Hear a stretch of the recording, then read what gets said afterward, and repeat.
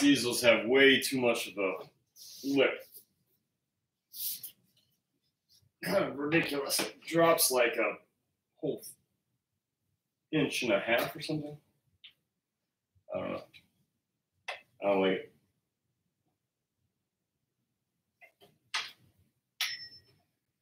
Right now I'm just picking away at this cloth. I'm not going to spend much time on here because when it gets to be that time where I advertise going live, I will not bore everybody with little hatches of white paint. Get on to something a little bit more exciting. It's kind of awkward painting around the camera.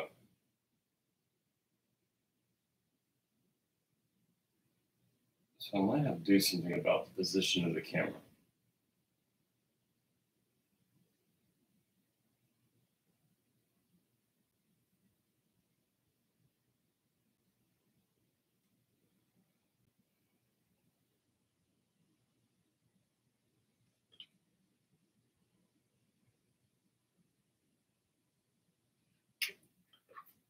I'm not sure I can paint like this.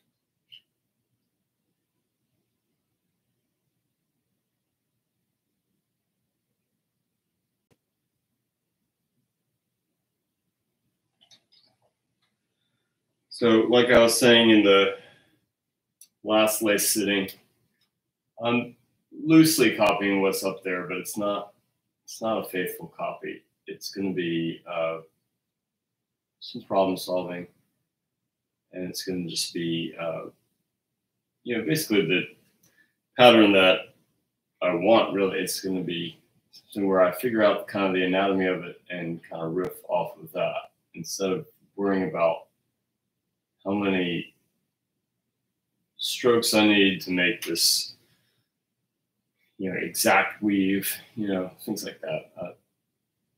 I think by the end of the day, if I get a realistic looking cloth, I'm good with that. Even if it's different.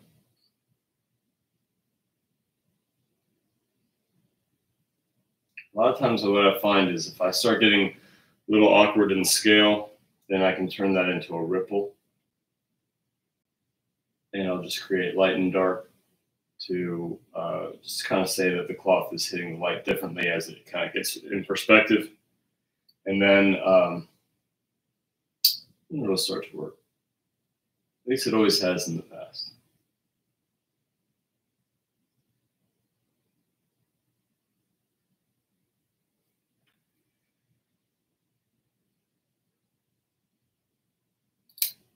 Maybe I'll have to trim some of them up by the end, but hopefully keep that minimal.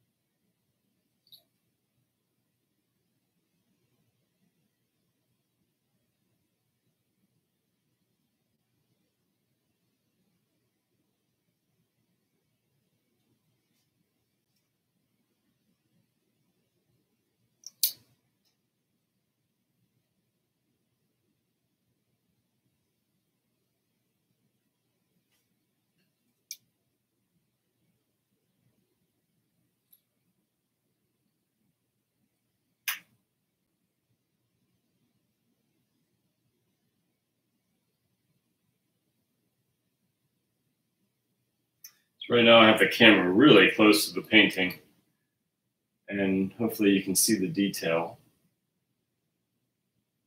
It's making it really awkward for me to paint.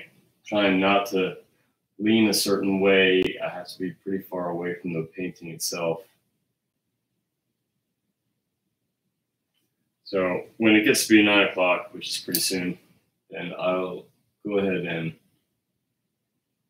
pull the camera back so that I can actually not be hindered by the setup by the camera. So good news is you can see what I'm doing. Bad news is I can't paint to my optimal.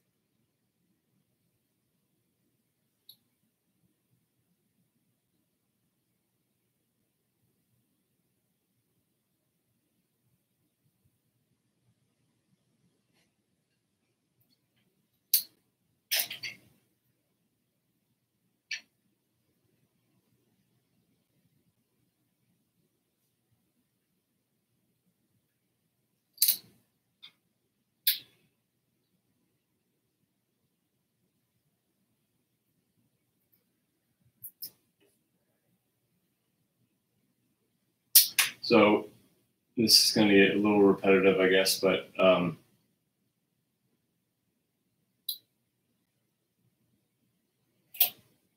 there's some things that I might want to adjust right now. And I'm going to purposely wait and just kind of see how the rest of the painting shakes out. And so part of it is that a lot of times when I get to the end of this pattern, I'm doing it the same way, where it may not be exactly what I want yet, and I just have a wait and see. But a lot of times it just, I mean, what I thought looked bad before looks fine later, and I don't have to do anything. Sometimes it still looks bad, but I can know exactly what to do with it now that I have more context to work with. And so I'm gonna do that. I'm gonna wait and see.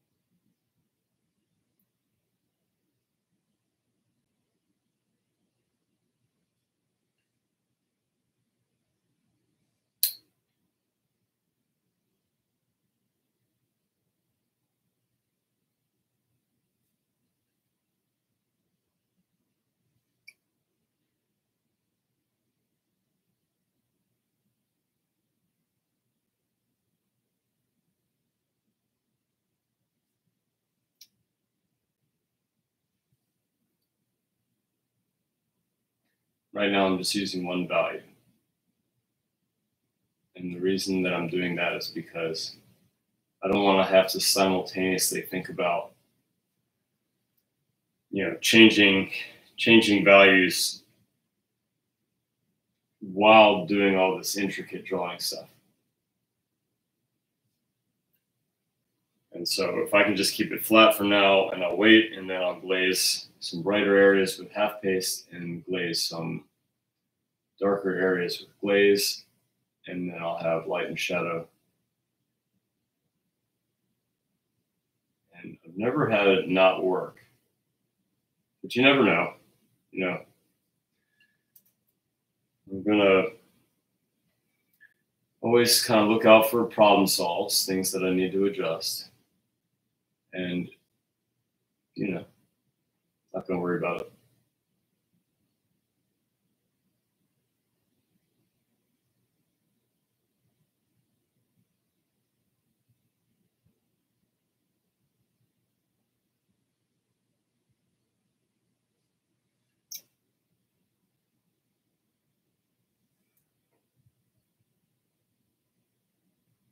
As much as possible, I'm going to avoid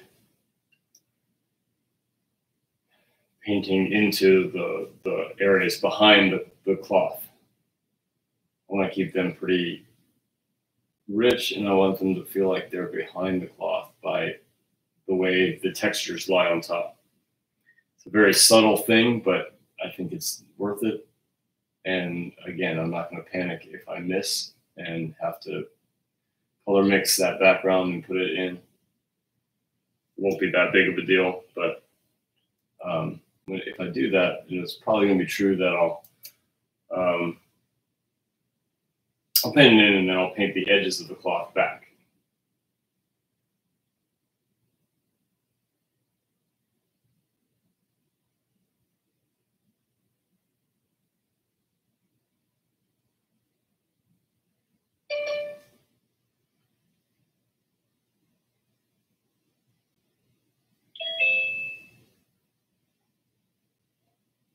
Hello.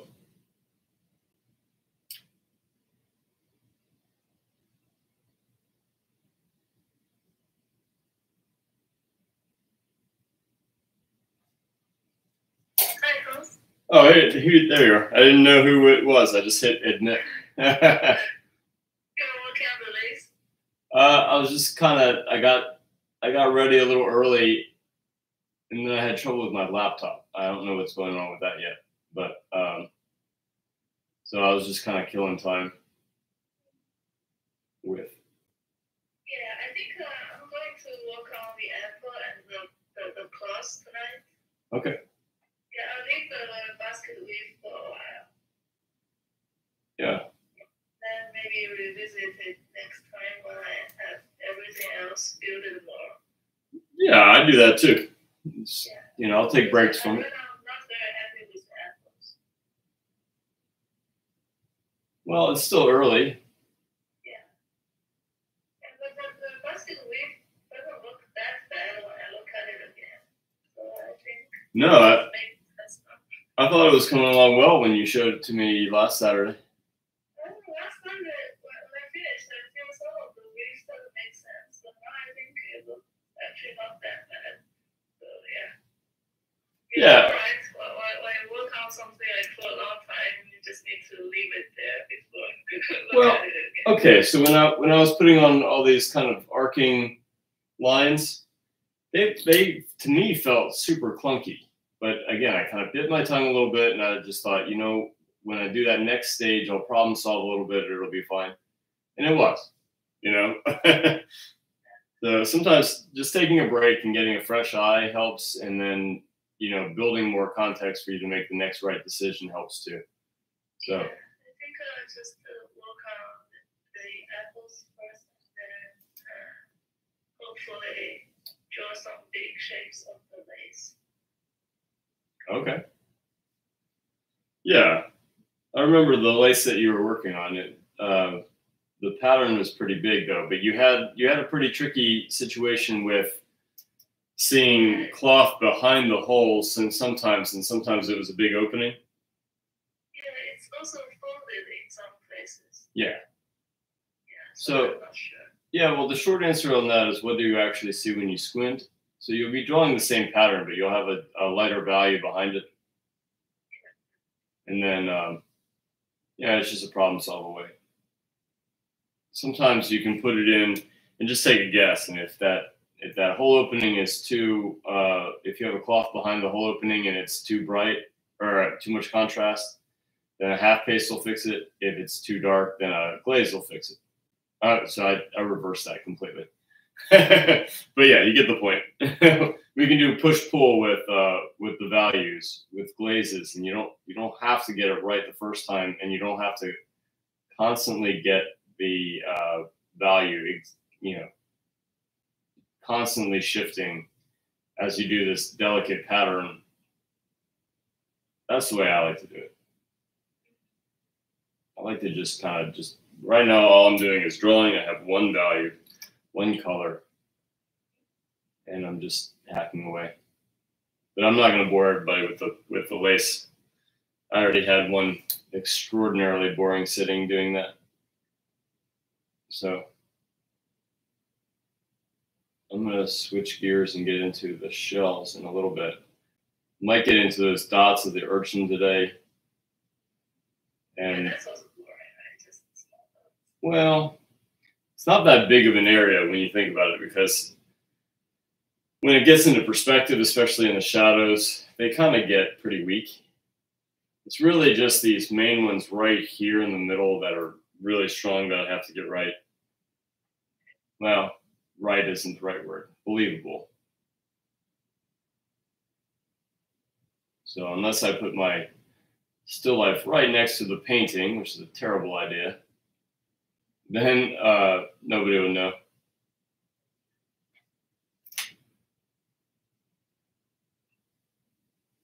And same thing with the lace. It's like there's going to be sections where I feel like just aren't working. If I take a break from the painting and I come back, it's very possible that I'll like it a lot more than I thought I did. Yeah, that seems to be the case. But that happens a lot, I'd say. Yeah, I was talking about my basket weave, right? Yeah. Well, I kind of just went back to that, yeah. I think I didn't like it at all. And then yesterday when I look at it again, it's not that. Right. Yep. That happens pretty often, I'd say. Not to be too discouraged. Well, I mean, I think part of it is that you're in the struggle of painting, and so in your mind's eye you kind of turn it negative instead of seeing it in reality. I don't know. That's one thought. You might get lost in the small area of the weaves. That actually it's not the biggest thing that when you first look at the painting. Right. So the saving grace on lace tablecloth is that it's so much busyness that it's not any one area that stands out. It's just this overall pattern and how it interacts with itself. So even if one little area is a little off, it's hard to notice.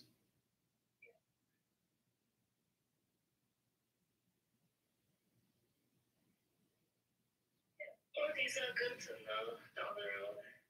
Yep. All right, I better take a break from lace because I'm gonna make everybody fall asleep. Have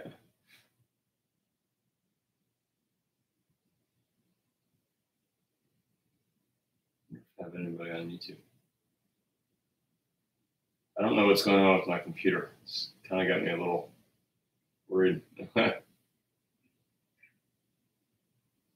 Just won't start up. So that's what I normally have on for YouTube, but I have another computer over here that is hooked up to this time. But I can't, it's not really in my visual eye shot, so yeah, I have no idea what's going on with my computer. I might take the battery out and try it again. But it says it's charging. It's not the battery. I don't know. I don't get it. Yeah, maybe just to restart it. All right, but it's not starting. Okay. So I turn it on and the power signal comes on like it's supposed to boot up, but it doesn't. And I can hold the button down and make it turn off, but it's not turning on. So I don't know. I really don't want to buy a computer right now.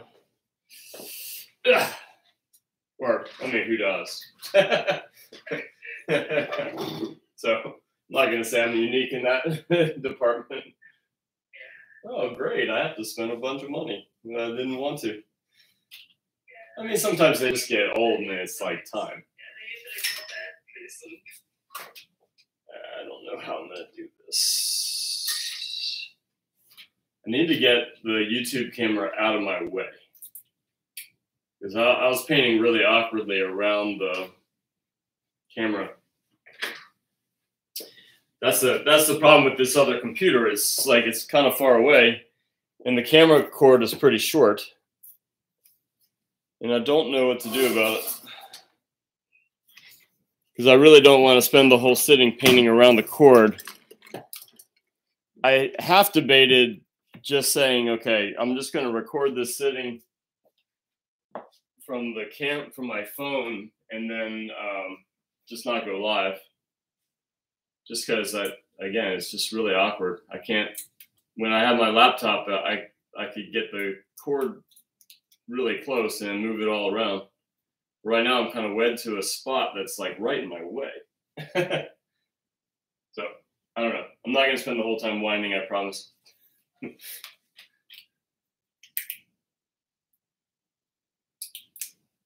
least it's not affecting me from what I've seen in the camera. Oh no, not the cell phone. The cell phone's fine. Okay. Fortunately. Although I hope I just didn't just jinx it. Well, ah! Okay.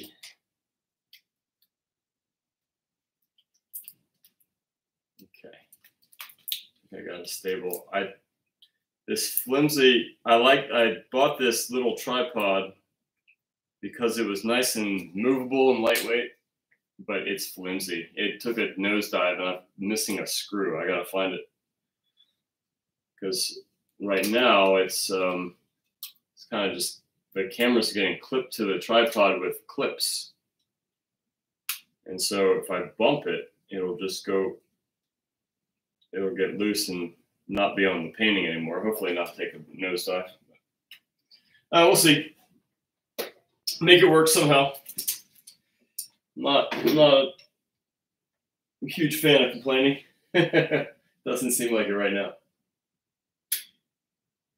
Is that camera at a really weird angle for you, Lu Jing?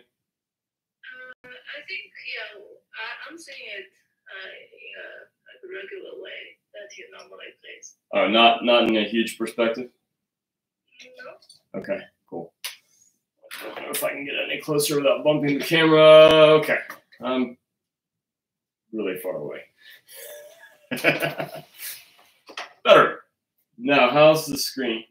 Good? Now I cannot see the shell on the left. You can't see the shell on the left. I can see it, but it's only part of that. Okay. So maybe get the camera back a little. Yeah, that's better. Yeah. Okay, that's good. You can still put the painting a bit far away from the camera. I can't really move forward, is the problem. I could only bring the painting closer to me. Yeah, that's good. Yeah, that's good. But because my laptop, for some reason, isn't loading up, which is a bigger problem, but yeah, I think now it's good. At least I think the view is good. Let me see. Can you speak again? I can speak. Oh, there it is. Okay. I know how. Yeah, it looks fine. I was telling Lu Jing that I have to paint this really awkward way because my laptop, for some reason, isn't booting up. Oh. And that's, I don't know, I'm trying to contain the little bit of freak out that's going on in my head because I use that a lot. But anyway, show must go on. But it's got me painting really awkwardly because I have to have the camera plugged into my desktop, and it's like at the very edge of how long that cord will stretch. So now I'm kind of awkwardly. Yeah, sorry about that. Yeah. Yeah. I can see That's good. Hi, Lucian. Hi, Liz. All right, so I could keep working on this one. I'm more inclined to get this. I also want to maybe spend 5 minutes on the iridescence of the shell here. Should put some iridescence in that one too, but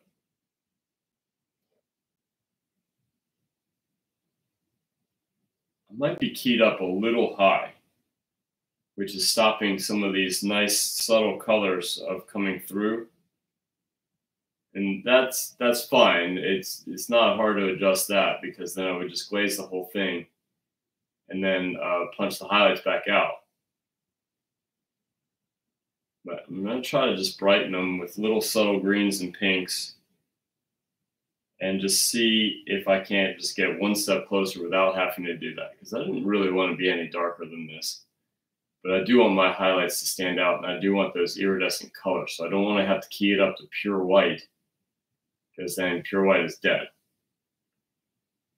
So it's just a little bit of a balancing act. Iridescence is really tough in that regard. I mean, just like any painting, all you got to do is capture what you see when you squint. It's just a difficult task to get those nice colors in such a bright area.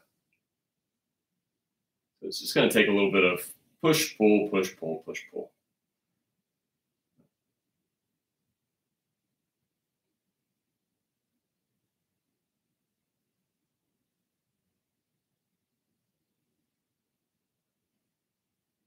How's your basket coming along, Lucian? Still struggling, but it's not looking as bad as what I thought. Okay. So, yeah, let me turn on the camera and show you so you get a sense of what I'm having. Okay. That's the basket. Oh, I like it. I think I still need to work on a lot of the details, but at least the shape is making sense. Yeah, I did like it. Oh, thank you. Yeah, I'm now switching gears to the apples again to hopefully get a better sense of how everything is going before I go to more details of the basket. Nice. Yeah, that's a good strategy. It will end up being a good one. Sometimes I end up with the final product that I don't like at all. Are you going to put anything in the show? Yeah, I have a rabbit painting. Hopefully to put it online. Well, we have a judge now, and I'm just waiting for the judge to get me an image in his bio, and then I can put it on. I can finish the trifold, send that out, and do some advertising. But yeah. Okay, that sounds good. Is the online submission working now? I haven't. Yes, it is. It is. Andy said he did. Yeah. Yeah, I tried it today. It's working well on both the phone and the computer. Okay, that's good enough.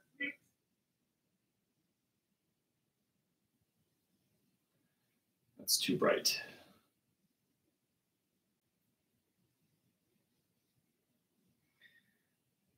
So I just put a little tester down. Don't want that dot to be too bright. And I'm just going to mix, all I'm mixing right now is little ochres, raw umber, and just a touch of sienna. So the first dot was too bright. That might be a little too subtle. So somewhere in between those two, I think is going to be just right. So it's not just a matter of putting random dots. I just want to see if like they get bigger to smaller, or if they're perfectly in alignment, or do they stagger. So it's not, yeah, like I said, I'm putting a little thought into it. And once I get a pattern going, I think it'll be easy. Just again, a bit of busy work.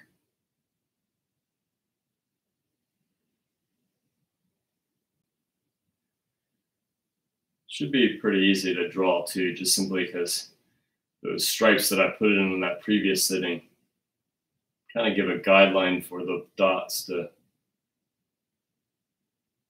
fall right into place.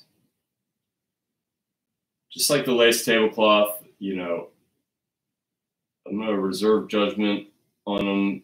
I'm not going to feel like I have to get them perfect right off the bat, because the more I put down, the more it gets a busyness that might affect the way I see each one. And yeah, I just want to reserve judgment. That's getting a little bright. I'm going to tone that down a little bit. I do have the option after it dries to glaze it down just a tiny bit. And so, just like on the lace, I don't really feel like changing values constantly. So I just kind of want to draw these on, and if I have to tweak it with glazes, so be it. You know, looking at the lace, it looks pretty good. It's getting there.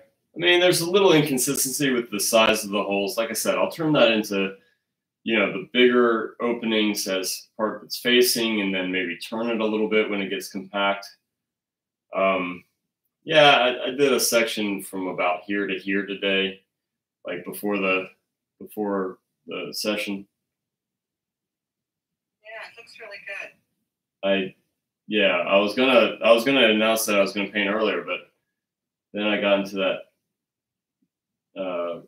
computer debacle, and I didn't know quite how much time I needed, or if I could even solve the problem with the cameras. And I was really inclined to just make this a private painting session, just record it, and then just not go live. But then I changed my mind, and I said 9 o'clock. So I've been painting for probably about 40 minutes, I guess. Yeah, I just got your text. If I hadn't looked at my phone, I'd be sound asleep. Well, you don't feel like you have to watch. You can always hit the recording. I have to watch. You have to. I really am like addicted, which is not a good thing. That doesn't sound very good. You need a 12-step program. First step is to admit you have a problem with this. Otherwise, I don't know when I can finish this painting. That's kind of my attitude on this too. It's like on Saturdays, it's like, it's been a long week. It's just like, you know, am I really up for this? And then the computer started giving me trouble. It's just like, am I really up for this tonight? But I don't know. Sometimes just having I really want to be consistent with Saturday nights for doing this, at least until it's done, and then I'll make up my mind if that's going to be a permanent demo day. But for this painting, yeah, I definitely want to be consistent, and yeah, a lot of times I just don't feel like it. I feel like I've said that a lot on these videos, so I better stop saying it. But like I was actually in a pretty decent mood for painting today. It's just the computer kind of got me a little derailed. Yeah, what do you think is going on? That's a big deal. I use that computer a lot. I mean, I can tell you exactly what's happening. It's charging, because I can see the little charging light on it. The power button is turning on, but the screen isn't, and I don't know what's going on. I might just take out the battery and put it back in and see what happens. But yeah, or have you thought about maybe connecting it to a projector just to see if it's still working, but it's just your screen? Well, I mean, I suppose I could. Well, how would I do that? I mean, what do I have to project it with? I have a projector. Yeah. We'll see. I know you don't want to wait till Thursday, but yeah, I won't be at the school until Wednesday. Yeah, no, I mean until Wednesday. Yeah. Well, let's see what happens when I take the battery out and put it back in. Okay. Yeah, what kind of computer is it? It's a HP. Okay. You know, it's been working fine. It was working fine. Did I even open it today? I didn't open it today, but it was working fine yesterday. Does it make the usual sounds, you know, like whatever it's supposed to do? No, Just their picture? not really. It doesn't. Yeah. I don't know. It's off right now, and I can tell that it's plugged into the wall. It's getting battery because there's a tiny little light that's on when it's charging.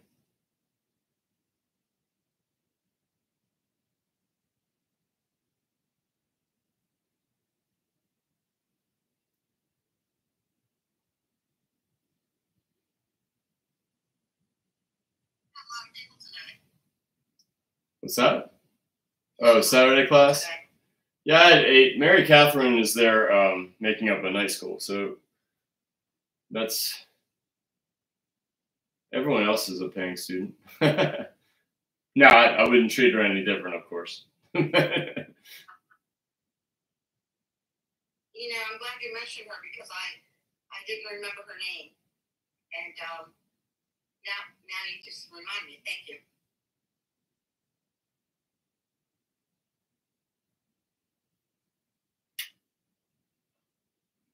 Yeah, I hadn't seen her in a while. I used to teach her for night school.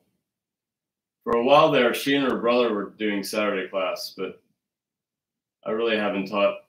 I've taught part of 2 night schools online just because normally, you know, I'm in the, you know, getting the kids to bed and stuff. But yeah, I haven't really taught night school this year, which is funny because this year summer night school has been hopping. It really has. Although usually, you know, it's Kyle, Ileana, Genesis, and me, and sometimes Malika. Okay, so yeah. But there are still a lot of other people that come that I don't really know that well, but So not very many paying students, just deadbeats from day school.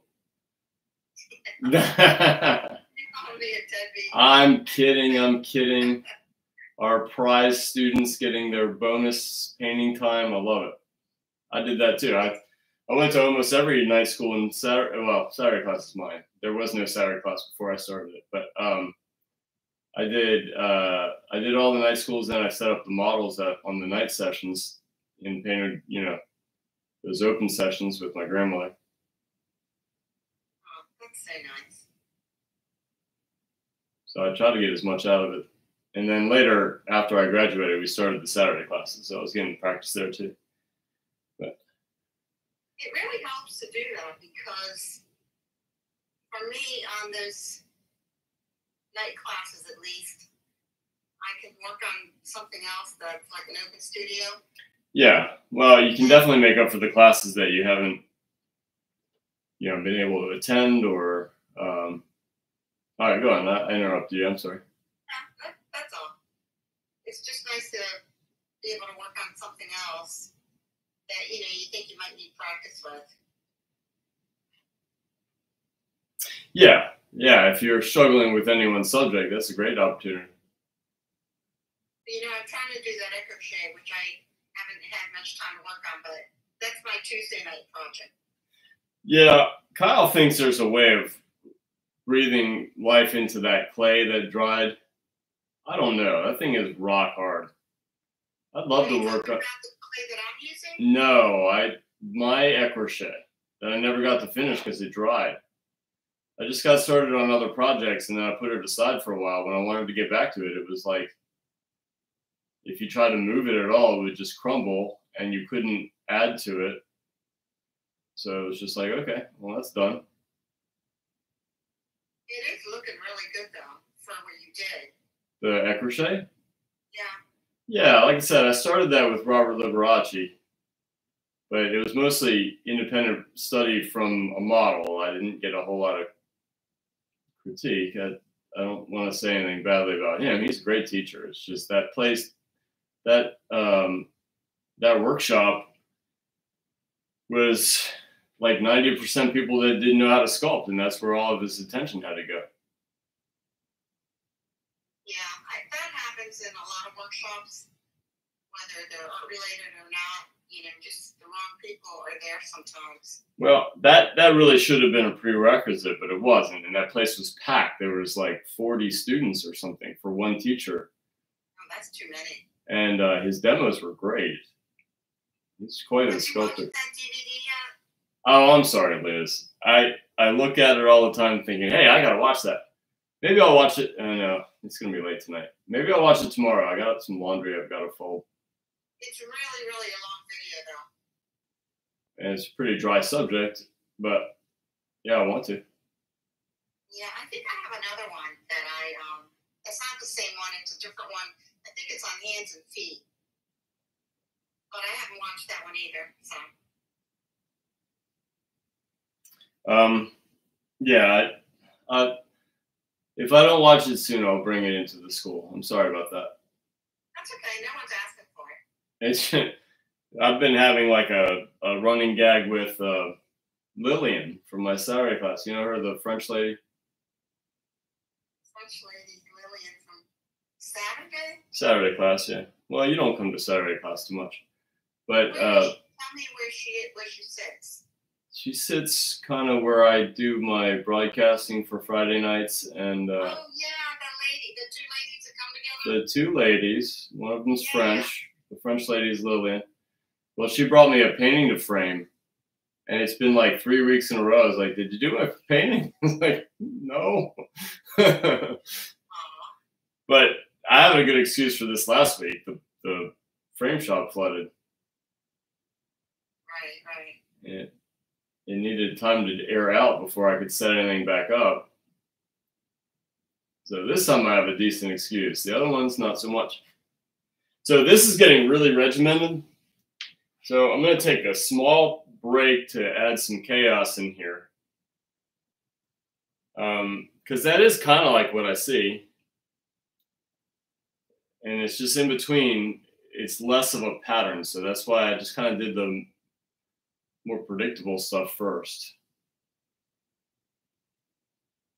Because it's not an even stagger. It's weird. And then I put the little dots on the inside of those dots. And then, you know, again, just readjust. Might need some glazes after the fact. Because again, I'm not constantly changing my colors and value. But if I glaze it, then it'll create the turn for me without all that specificity on this sitting. This sitting would be so nice if I can just put dots, not even worry about it. So that is what I'm doing. And if I don't have the right count of dots, I am pretty sure this urchin shell will forgive me. Now, whether you all do, I'm not sure.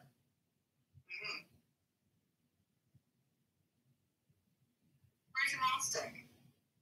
The mall stick of doom? Yeah. I've left that at the school. Okay. Well, because I don't want to do my demos without it. Right. Isn't it spectacular? It is spectacular.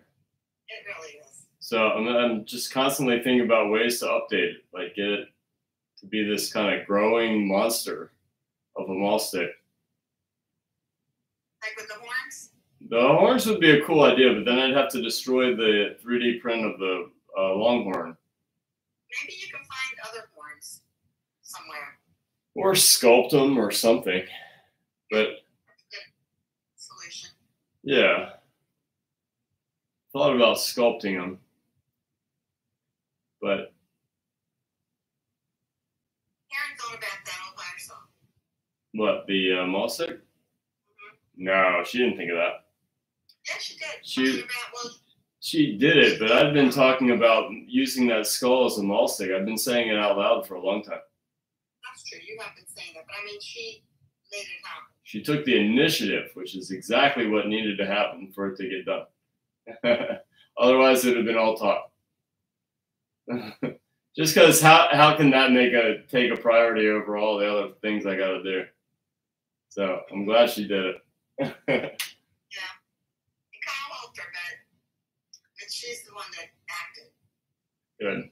Well, much appreciated. And the yeah, I like the idea of it being able to hook over the edge of the canvas. It's really an awesome wall stick. That is a Richard Schmidt idea. Because he had to walk with a cane, he could just hook it over the edge of the canvas. I remember that because I saw a video of him using it like that. That is a good idea.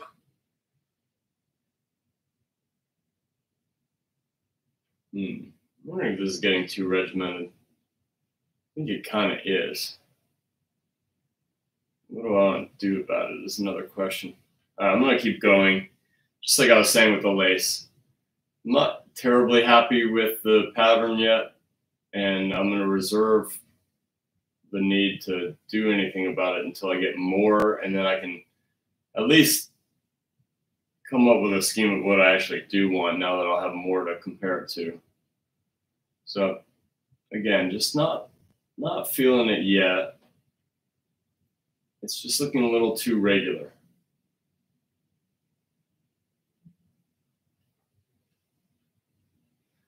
But again, you know, I get this stuff in perspective and I put the dots on the inside and maybe it'll look a lot better.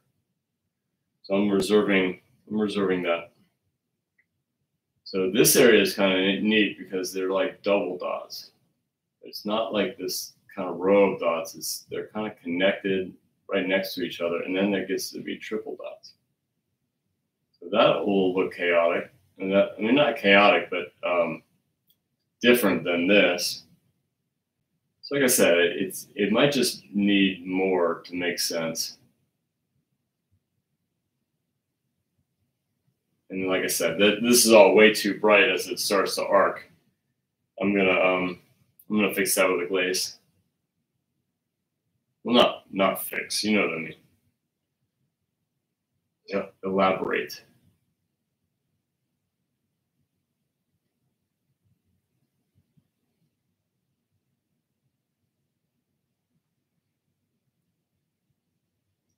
As bright as these dots look, they're actually much darker than white. But you're not using white, right? I mean, white's part of the mix, but it's not white. Yeah. I mean, if I put white down, it would look very bright against the lace. This wouldn't show up too well. This is pretty bright, but pure white will show up against that very slight pink. Pure white would show up in here as a highlight, big time. You know, so it's not quite as bright as it looks. There's no context yet, so.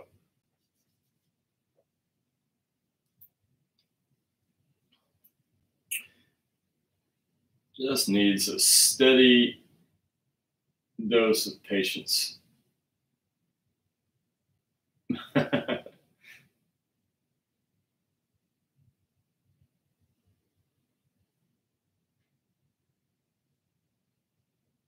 Oh, I meant to contact a lot more people. I got into that computer nonsense and kind of got in scramble mode. I tried to restart that computer so many times.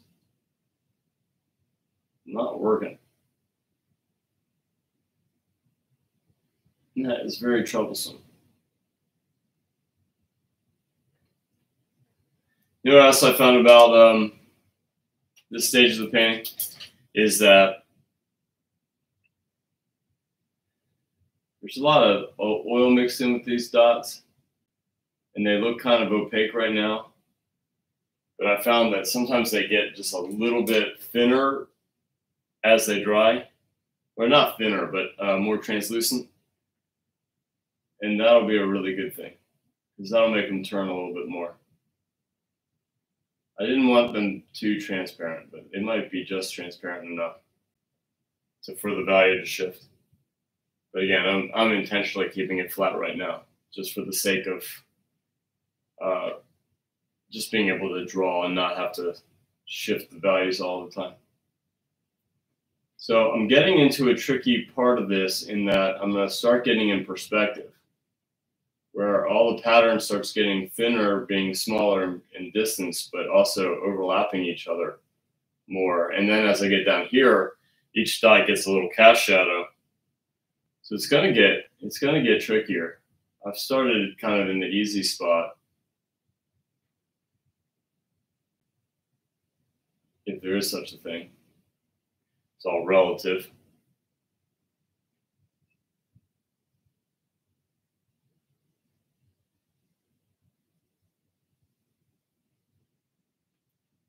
I thought it's really awkward.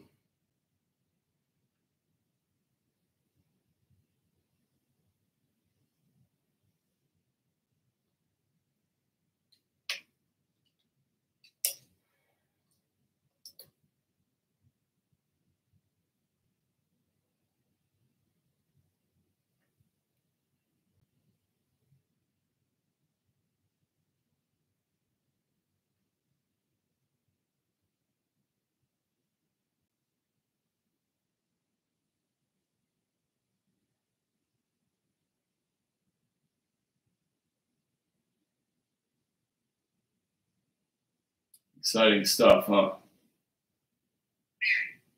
I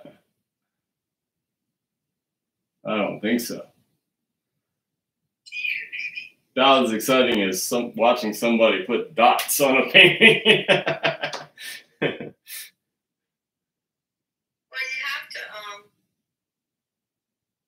have to watch something like that so that you know how to do it.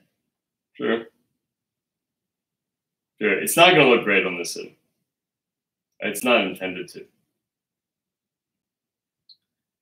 So that's the other part of it. Not only is it really monotonous and slow, but it's going to look pretty flat by design, by my strategy for painting this. And so it might even start to look worse than better, because this was looking nice and round. But these dots are, I don't know, part of the cool part about this shell. And this painting is all about texture everywhere. And so this is just more of that texture idea.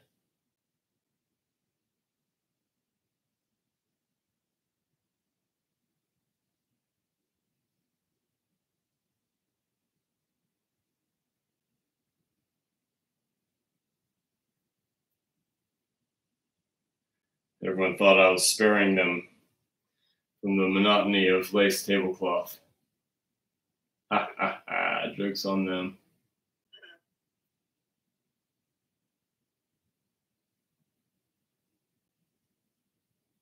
So these dots are intentionally getting smaller. They're going to start getting really nondescript. I'm just going to get to be a suggestion. If I pull it off well, I'm hoping I will. That seems too curved.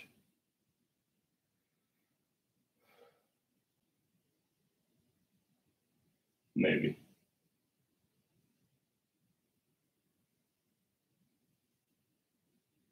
Liz, were you there when I was in the night school? When was that? Before pandemic? No, I don't think so. Okay. I lost track about who was my classmate. But I remember seeing you. I remember. Yeah, I think I've seen you, but I forgot in which class. Yeah, maybe. Were you ever there on a Saturday? Yes. Sometimes Saturday, sometimes the night school. Yeah, I remember meeting you, I think. Yeah. Yeah, but Liz, you didn't do a whole lot in high school. Or Saturday class. I was going to say, Liz hasn't really been a part of the Saturday class. But once in a while I've come in when I've had, like an anatomy project or something.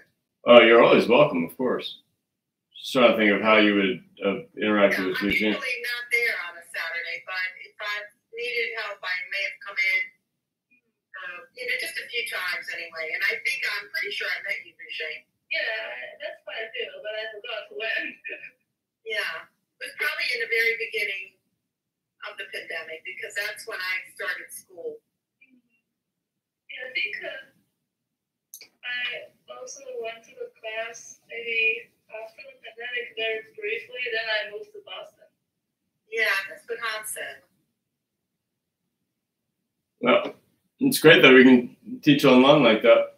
Yeah, that was good. If you had to draw anything positive out of COVID, I guess. I think that was underway anyway, but that really put the pedal, foot on the pedal for like online instruction and. Yeah, it's been very helpful. Yeah, I remember. You and Andy both, I think, would work on the image on the screens, on the images that we sent online, and then we could see what you were doing to them. And I see. Yeah, it was very helpful. Yeah. And it wasn't a lot of pressure because you're online. And I think Andy was teaching some of the class during pandemic online, and I joined some of those. Yeah. Yeah, I was too. And can't say I'm the most tech savvy person, but whether you get there awkwardly or not, it's still the same fundamentals. Instead of using the real pens, and that's actually pretty cool. Yeah. Yeah, I'll say usually that going to the school has really exceeded my expectations. And it helps a lot during the pandemic because I was trapped home. my grad school thesis. Yeah, you need a rescue from those. Definitely need an outlet. Yeah, and I was living by myself at that moment, so it was very helpful to have some of the online classes so I get to see people. Yeah, it gave us a sense of community, I think. Yeah, very important. Well, I'm very glad Schuler School provided sanity for somebody. That's not what we're known for. Sanity is definitely not what we're known for.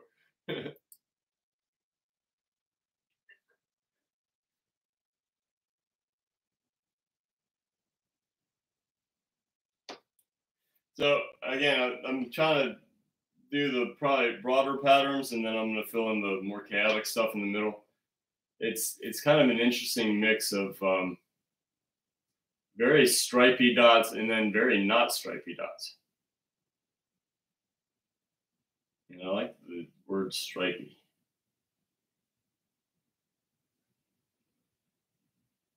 But I'm also trying to simultaneously think of diminishing the sizes and distorting them a little bit. So like when I look at this, it's hard to even tell the dots are happening over here as it turns the edge, but near the opening, you get a good feel for it. So if I establish these zones that I can kind of find the gaps in between, I think that'd be a good strategy. We'll see. I think I've painted one of these before, but can't remember what painting it would be.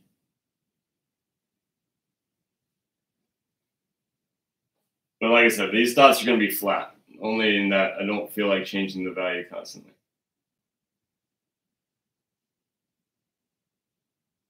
I'd much rather just get it in and adjust later.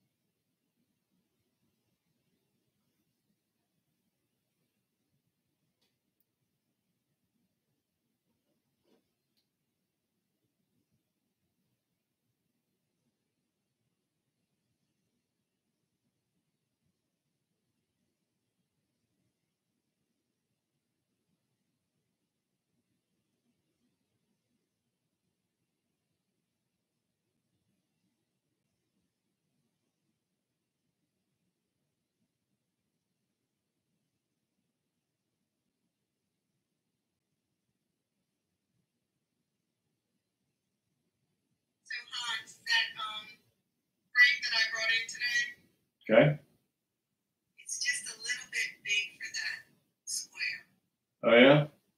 Is there like a brown paper I can put behind it, or a mat or something? I don't think that's a good idea. What would you suggest? The painting is too small for the frame. Just a little. Yeah, that's tough. And you can't move it around until it does fit. No. I've never been able to crack that code. I don't think it's ever been worth it. And so, yeah, you might just have to do a custom frame, or when it's too small, that's easy. You can just cut the painting a little bit. Right. And that's not the case here. Yeah, I've always had trouble. And believe me, I've tried many times to make it work. It just hasn't been worth it. Okay.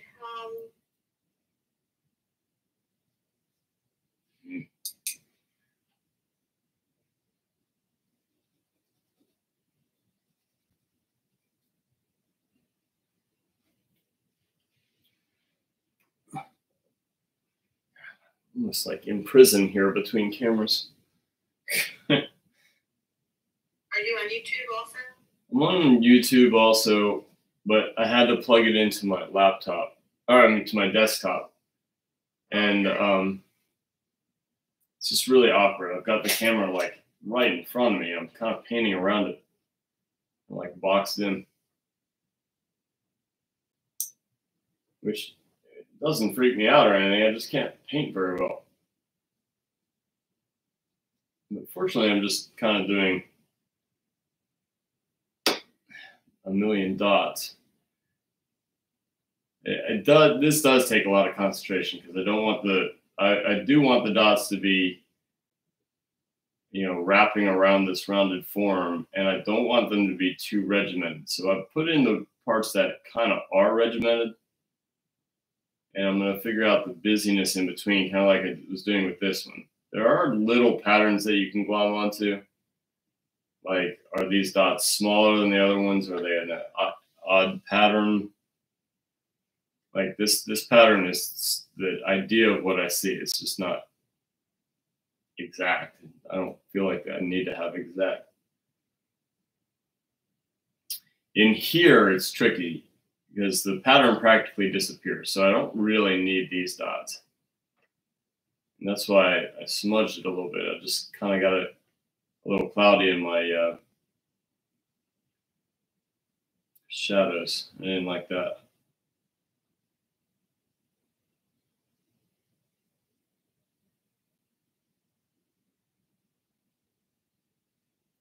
I'm going to glaze it all anyway. So if these get, well, I mean, not if, they are too bright. But it'll only look bad until it dries, and then I'll change it pretty fast.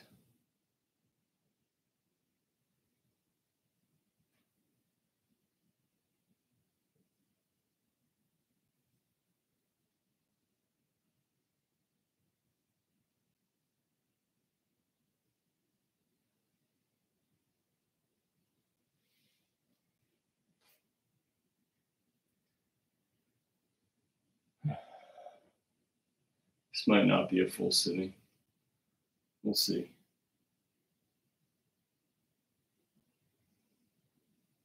I'm really eager to try to get that battery out of my computer, see if I can get it working again.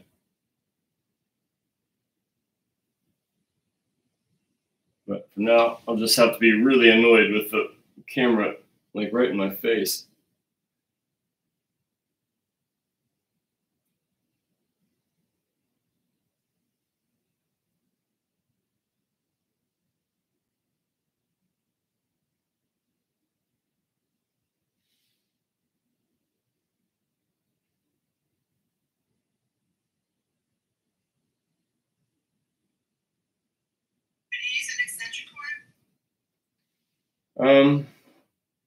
It would have to be a USB extension cord.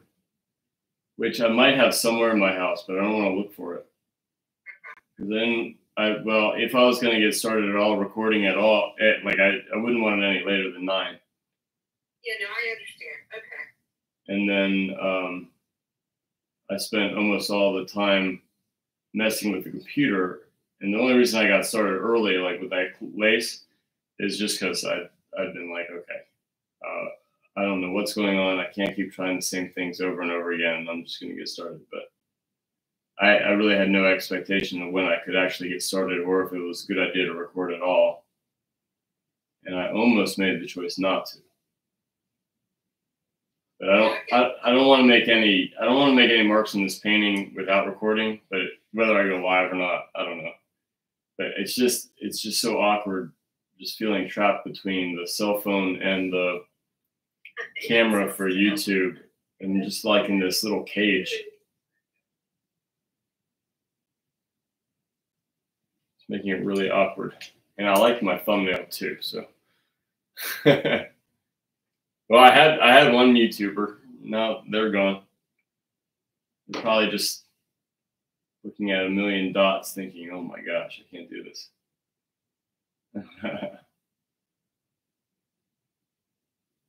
The camera angle is a little funny on YouTube anyway. But like I said, it's about as close as I can get it. And it's still not good for me. So a little bit of compromise on both sides.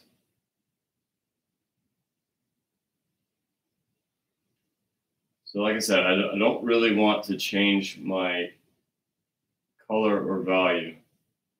This is getting way too bright for this area. And I just know it is. And I'm going to reglaze all those shadows. I might even do the red stripes again. It'll be easier because I don't really have to figure anything out. It's just got to make them turn the dots more. But one thing that I can do on this sitting is just take a paint rag, not drag, but dab. If I dab, it's going to make the paint more translucent, and so the shadow will come through more. But if I get too cute with it, if I try to drag it all, or if I just keep dabbing the same spot on the rag, then I'll start spreading the paint. It's exactly what I don't want to do. So if you don't like risking ruining your paintings, don't do what I'm doing. No, there's not that much risk. Again, if I don't like what I'm doing right now, then I just wipe it off and I do 20 more dots, and then I'm right back to where I was. But all this practically has to disappear, and I don't really need to put dots in there right now. But I think they'll look good after I have glaze.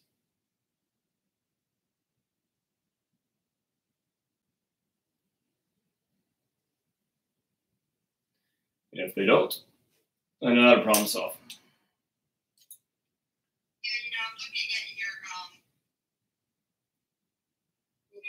Instagram picture from, I guess, the time before, and I'm looking at that shell. That's pretty cool looking. What, the urchin shell? Yeah, and I see, the dots, how they are. Yeah. You see how some of these are really in a row, but some of them get a little bit weird in between. And so I'm trying not to make it too regimented. I'm trying to only put in the regimented ones that I see, and then I'm going to mix it up. Yeah, it looks like in the one area that it's got a dark behind the dots. Yeah. No, but a lot of them even have little dark specks in the middle of the dots. So I'm going to put that in. Yeah, let me look at that. Right now, all I'm doing is designing. And when you get to the side, each one of these little dots casts a shadow. But again, if I was worried about that too early, then I'm going to make hardly any progress. It would just be constantly going back and forth between changing the value, doing light and then cast shadow, light and then cast shadow, which it probably, it would look good. It would just be super, super slow. And I just really don't want to do it that way. So it's a conscious choice what I'm doing to make flat values that are going to be too bright in a lot of areas. But I like the idea of just drawing away and not worrying about too much. And the idea that I'm just going to wipe off areas that just, they don't work.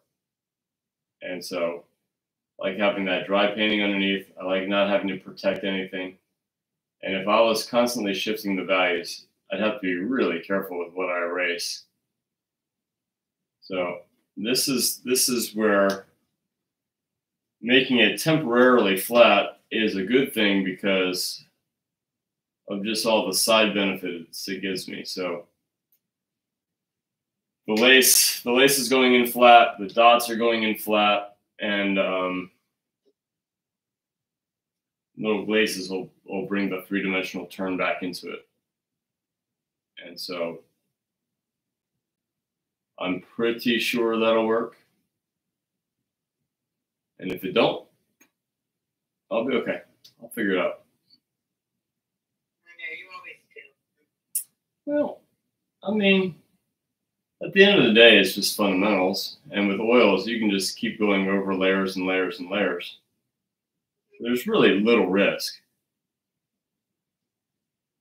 The problem solves may seem daunting until you do them, and then you can stand back from your painting. Most of the time, I think, you know, that wasn't so bad. And as much as I say I'm never going to do lace tablecloth again, it's really not that bad. It's just busy and boring, which I can't really sugarcoat that. It just is.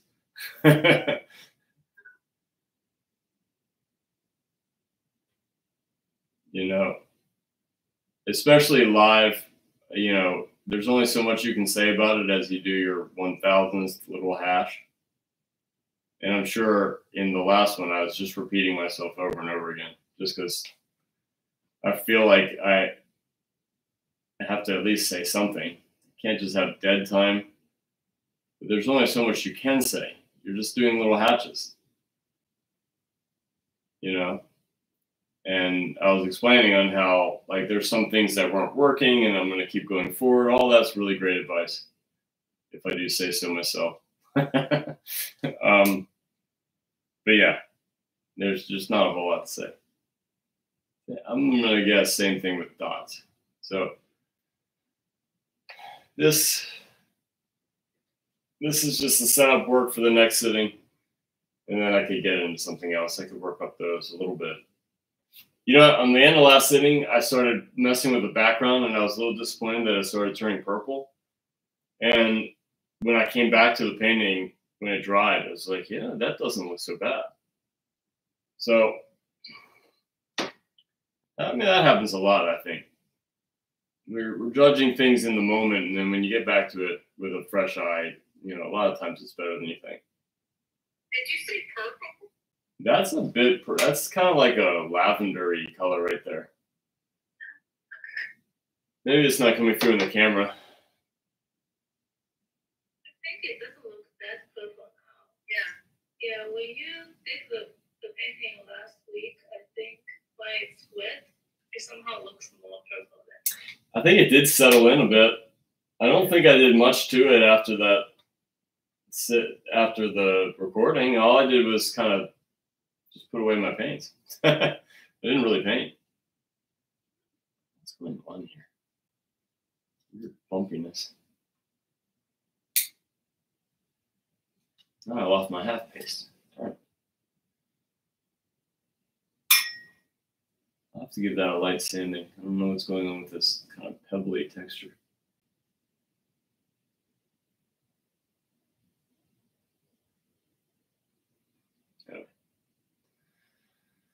Okay. So much tiny little details to do. We'll get there. And then I'll have to do a bunch of loose paintings. Yeah, after this basket, I will also work out a bunch of refinement. Yeah.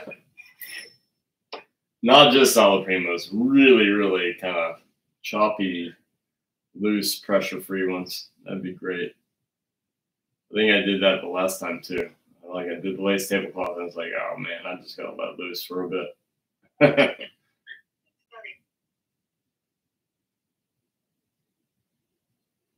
There are some people that only want to paint this way, and I guess galleries love that because they want to sell a brand. I just can't do it.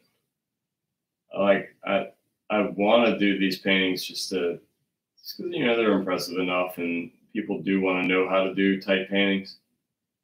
Really not my favorite. That's what I like about minis so much. Minis take all this little pesky tiny brushwork, and then you can't sell it for a gob of money like I'm going to do this one. I don't know. It's going to have to be on the upper end of this size painting for me, but I'm not going to overcharge either. It's just a lot of work. And a lot of it is not the fun stuff. The fun stuff is, for me, is problem solving. And I'm doing some of it, but when it starts getting routine, like the lace, that's just busy. That's not thinking, that's just painting. So the thinking part is my favorite part. When you have to just figure out something that's just really tricky. But I've done a lot of lace.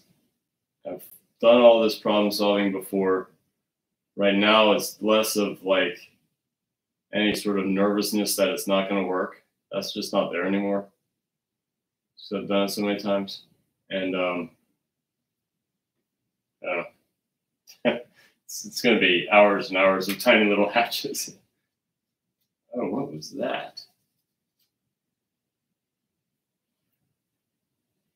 There's a like glob of red paint there. I don't know how that happened. Yeah. This might have to be a shorter one. That's okay. I was yawning like crazy last Saturday.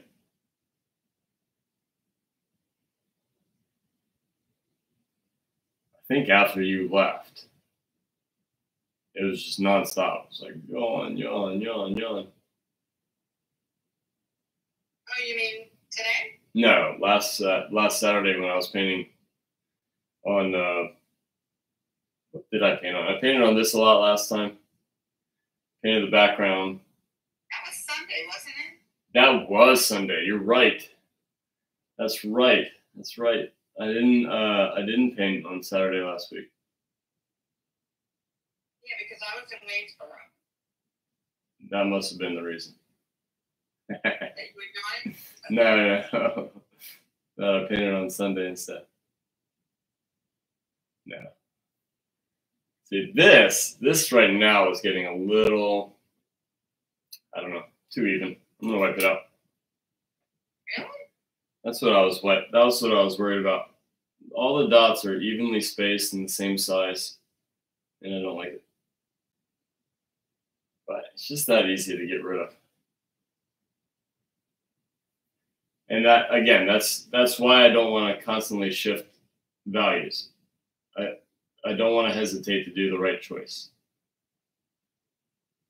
And I would still do it if it weren't working. I would still do that if I was constantly shifting the values and making sure that I, adhere to that three-dimensional form. But it would come at the expense of a lot of hard work. And so that right there never really feels good, but if you think about the alternative, if I'd have done all that specificity of changing the values constantly, yeah, that would have been really disappointing.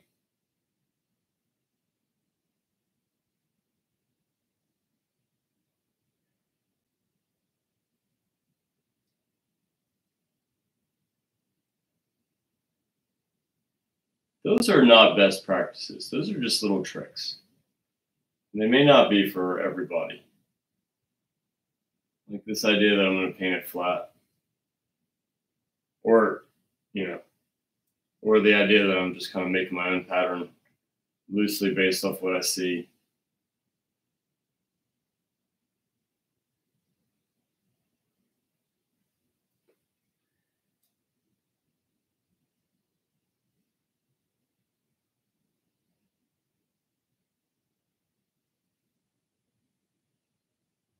The reason it'd be hard for beginners to do what I'm doing is that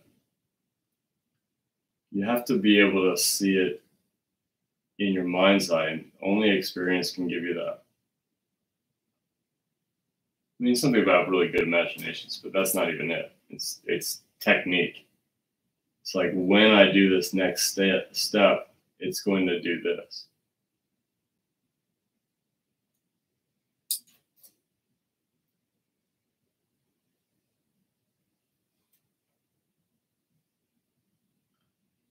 The ones that don't form this regimented strip of dots, those are smaller dots.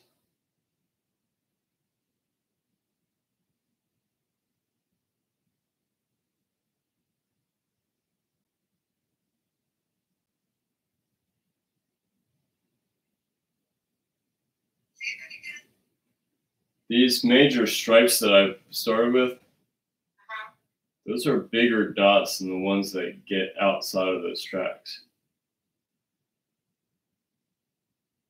I'm not sure the viewer would expect that.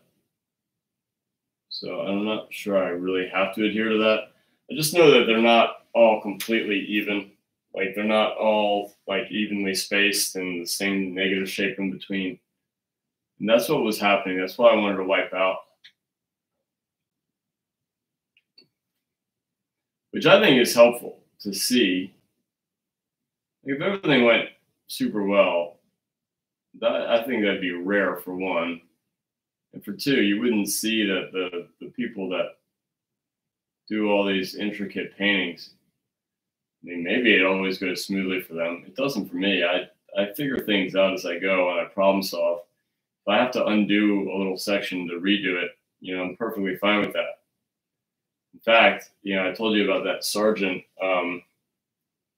little PDF that I have. Did you read that one? Yeah, I did. I think I read it all, but I remember reading it. Yeah. Yeah. Well, that was saying. Go ahead. I'm sorry. That's okay. That was saying that he repainted the whole sections over and over and over again because he wasn't happy with them. So he'd scrape them off, he'd do it again. He'd scrape them off and do it again. You just think if somebody as just incredible as Sargent was doing that, somebody who's filling out whole sketchbooks at age 5, Although his ascension wasn't easy. He got rejected from the École des Beaux-Arts. That's why he studied with Duran. Because he got rejected from the academy.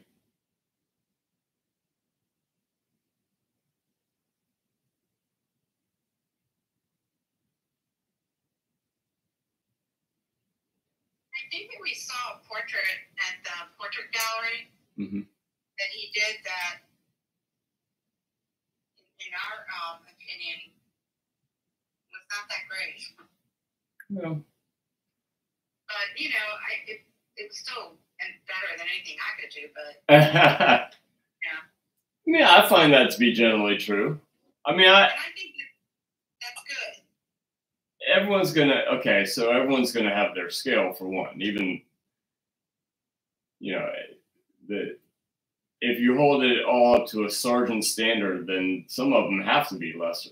It's just it had to be. But also too is you have to ask yourself, was that meant to be on display, or did they just say, hey, this is a Sargent, we're going to show it? And then, I don't know. Maybe some people like it more than others. Yeah, I think the problem with it was that there was a lot of haloing. Haloing. And maybe it was just the light that they hung in it, or I just don't know. But I think it's good because I don't think of Sargent's work as having particularly halo effect. I'll have to ask Karen because No, I believe you. It's just that's odd to me. yeah, that's why it was odd to us too. Maybe a restorer got a hold of it. Maybe Those people those people. lurking in the corners with their brushes in hand, waiting to put their personal stamp on a sergeant.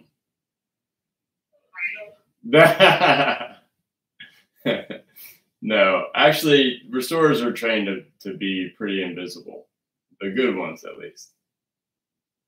The Rembrandts in the National, though, oh my gosh, they got destroyed.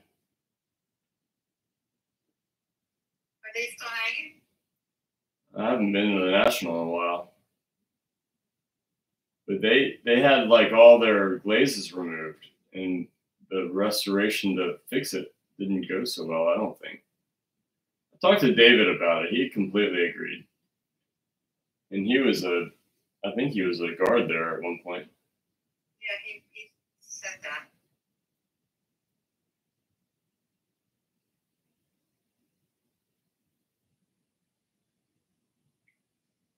Yeah, I imagine it's really difficult to restore a 17th century painting. I would say it's totally nerve-wracking. Well, yeah, no. So I don't want to insult anybody. I just think those Rembrandts don't have some of their Rembrandt qualities. Let's put it that way. So I would say that was a restoration that didn't go well.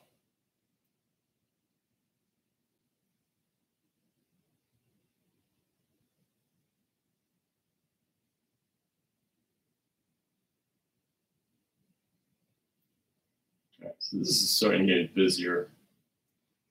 Starting to look better. Oh yeah. You can see that I'm jumping around to sections. All this needs to be glazed.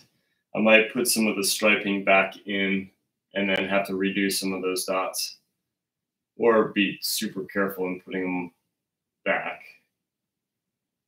I don't know what's a better strategy, but I'll think about it. And yeah, it's coming along. I think when I get all that busyness in it, like putting those little not black, but like little gray dots in the middle of the more prominent dots, and then the cast shadows and the glazed, turning area, I think it'll really work. And if not, it'll just be a little touch away. It's hard to believe that those little dots, I mean, they're already tiny, then they have cast shadows and all of that. Yeah. I don't need every single detail to pull it off, but it would be nice when it's not turning. It would be nice that when it gets into the shadow area, we would see that they're three-dimensional dots. You're not going to get that feel when it's coming right at you. But when it starts transitioning into shadow, if it has any sort of volume at all, it's going to cast a little bit of shadow. So I think that'd be worth it. Like sometimes you can decide if you don't see it when you squint, is it worth it doing it? I'd say in that case, definitely. And so when I squint, all of this comes together. So I wanted to do that when I squint at my painting, but I think the cast shadows will definitely be worth it. And those little dots in the middle of these dots, I think will be totally worth it. Even though, Yeah, I would think they're hard to put in because they're so small already. yeah, I think it'll be easy to do when the paint's dry. I don't think it'd be easy to do wet in the wet. What kind of a brush? I mean, I know you have to have a really fine detail brush. And this isn't a small brush; it just has a nice point. Okay.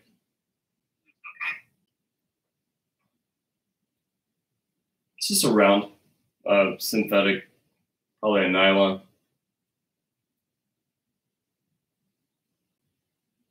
I don't know what hair exactly, but it feels like a nylon.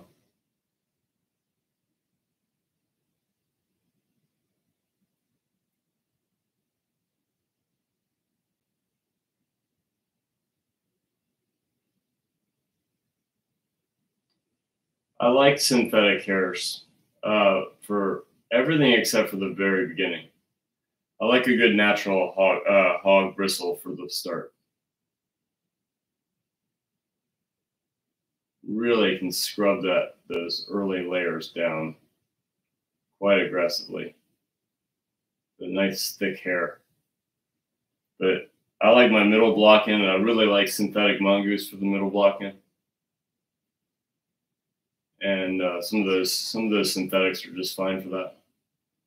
What? I said that sounds so funny. That was the band name. Yeah. Remember when I was racking my brain, I couldn't come up with that time where I was like, oh, that'd make a funny band name, and then somebody looked it up, and it actually was. It was synthetic mongoose. It's funny. Must have been an artist. That's what I was thinking. They like their monarchs. Rosemary has a synthetic mongoose. I think Princeton has a synthetic mongoose too. But Monarch is the brand name that Winsor Newton uses for their synthetic mongoose, and they're really good. Nice and soft, but not super soft. They still hold a body of paint. Like the detail brushes are super soft. You wouldn't want to block in big areas with that. Well, I guess some people would, but I don't.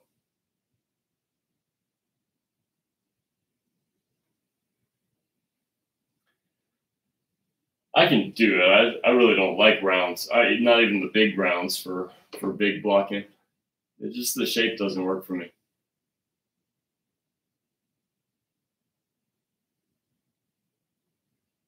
I like flats, but that really gives it a style note that I might not always want. Filberts, I can do anything. I can do a fine line. I can do a mass. I can paint loose. I can paint tight. So I like a nice filbert for at least 3/4 of the paint. Then I might switch to rounds for small rounds. But I like I like that sequence a lot. Big bristles for the block-in, filbert shaped, and then smaller filberts. Usually the synthetic mongoose is perfect, but I don't always have that. And then nylon's fine, Taklon. Then rounds, soft rounds. I don't go very high quality for the rounds, just because even high quality ones, if you don't treat them perfectly, then they're gonna splay on you anyway. So I usually have pretty cheapo detail brushes.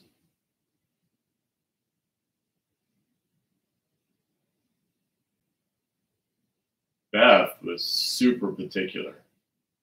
Like I could spend a half an hour looking at individual hairs. If I was going to buy her a brush, Yeah. Those hairs had to be perfect. Not that she was extra picky. I mean, it's good to be picky when you have a very specific, way of painting. But it was because on miniature, hers were even miniature among miniatures. Like one hair being off makes a big deal. So I'm not picking on her. It was for those, very specific portraits of dogs that had to be embedded in jewelry. Tiny, tiny, tiny paintings. So it totally made sense. Yeah, her detail was incredible. It's incredible, I should say. I know what you meant.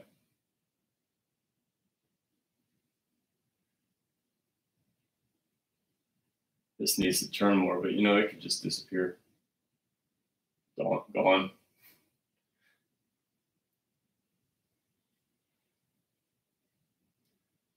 There are little canals in the dots. And I don't want to lose them all. I don't want to make everything dots.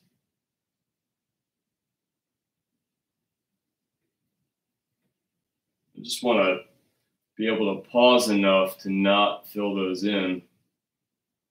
It'd be really easy to just get in dot mode and totally lose your shape.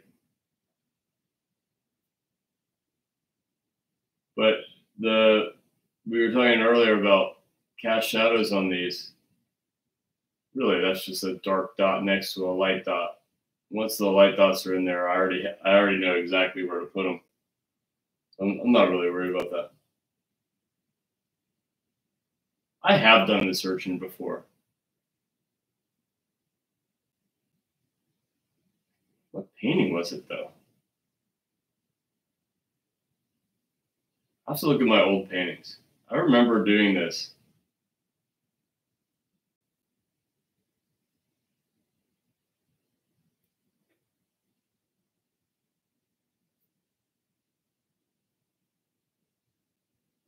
No. Oh, I gotta talk to him. Last I spoke to him was Tuesday. And he said it was getting better. That's good.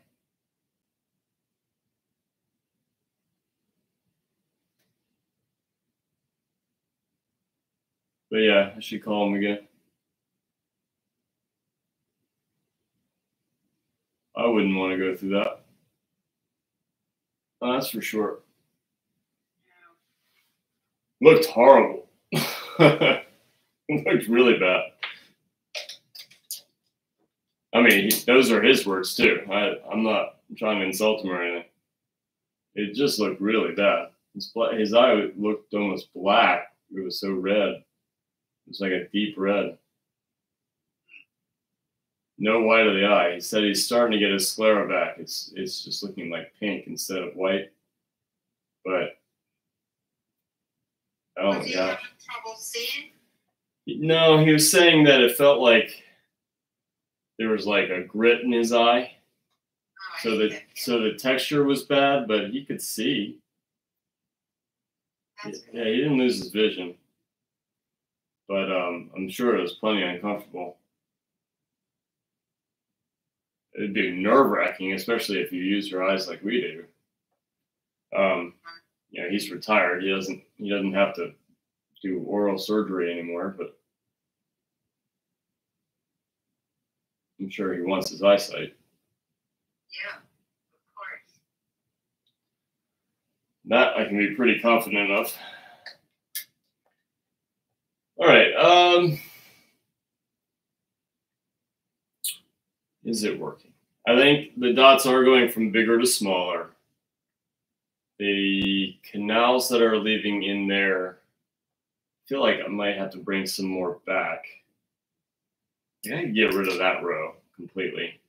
Let's use a nice stiff filbert for that. Get rid of that line right there.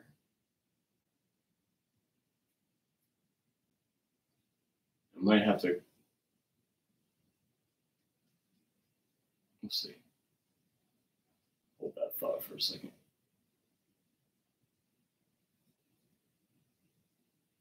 That's better.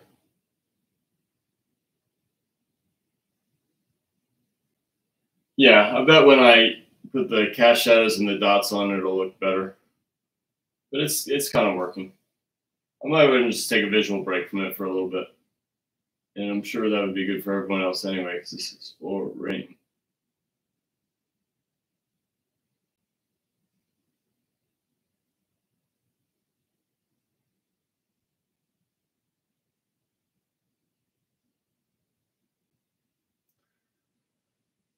Okay. Yeah, break. Definitely break.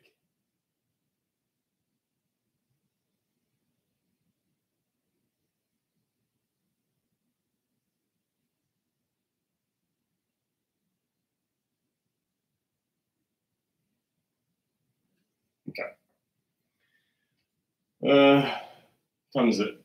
Do you know? Yeah, it's 10:31. 10:31.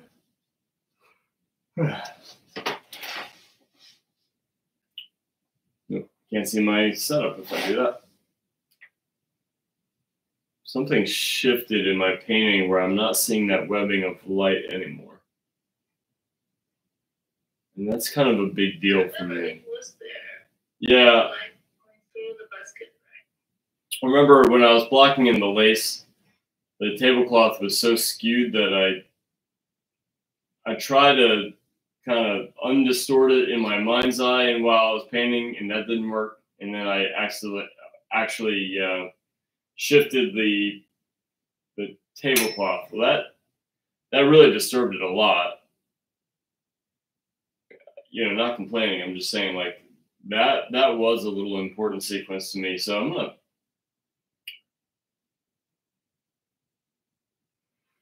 have to shift that one around.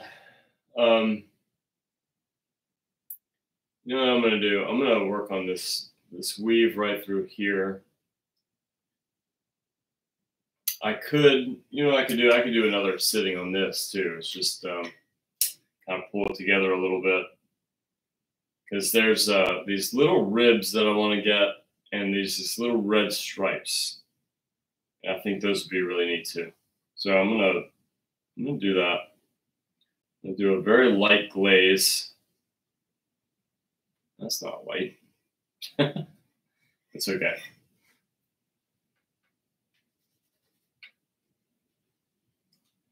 Yeah, it was the wrong color. It was too warm. Quite all right.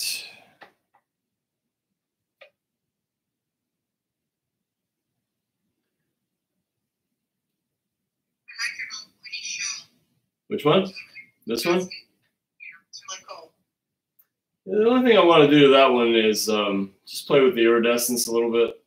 It's not as iridescent as that one, but it still has. Really iridescent, though. Oh, thanks. It looks shiny. Yeah, those look shiny. I like that part. Yeah, I don't dislike it. I'm just saying it's missing a little element.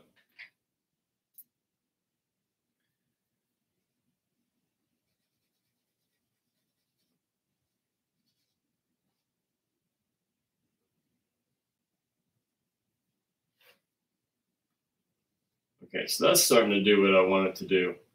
And now I can just really delicately, if I can work around this camera. That's really bothering me.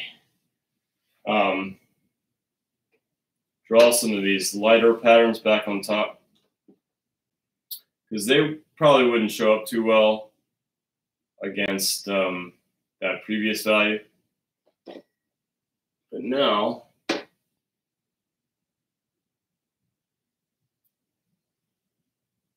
is my hand blocking your camera, Liz? Eugene? It's not a big deal. Yeah, I mean, you see each single brush stroke you put down, right?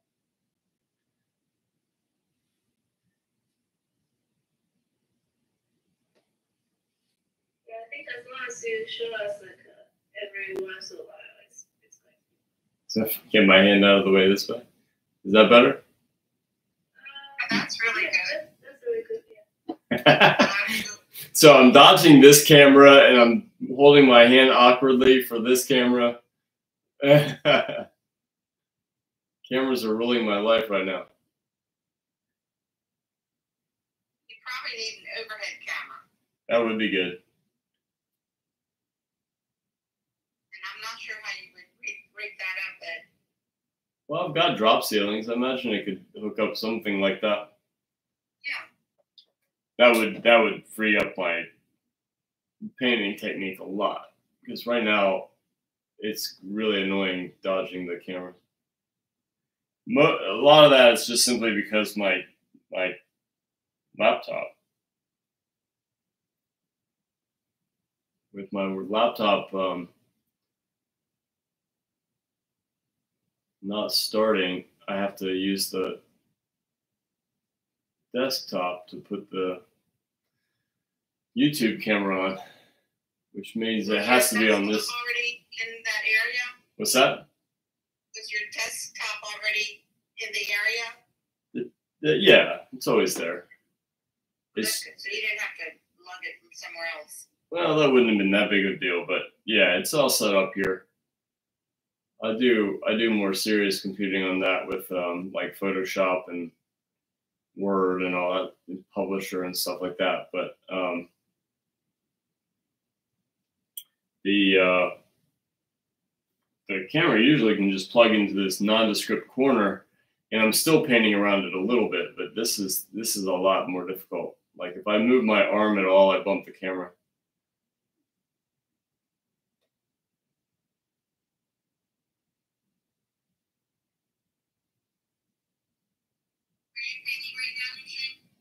Yes, yes. I'm starting to work on the lace class now. Wow, awesome. I don't know. I don't know what to do actually. I'll try my best. Do you need a pointer? No, I think I'll just work on the big shapes first. That sounds like the right idea. Yeah, I'll just start to work on that. Otherwise, I'll never get there. Right? Well, no painting ever really has to go beyond what you see when you squint. Yeah.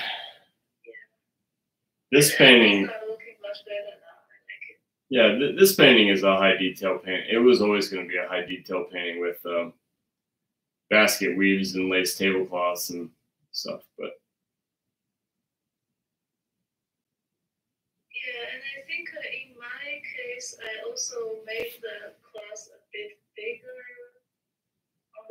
under the table, so I have to figure out how to draw the lace bed. yeah, so Yeah. I have a feeling that once you get started, it'll look a little awkward at first. And then if you just keep on going, it'll start to harmonize. And then it gets easier.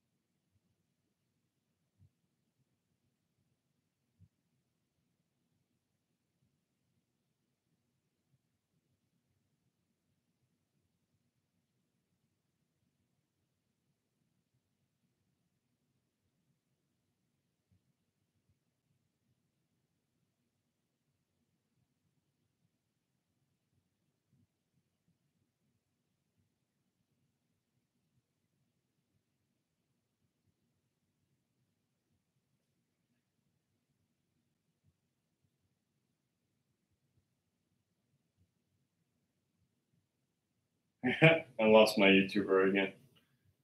Might have been a different one, but I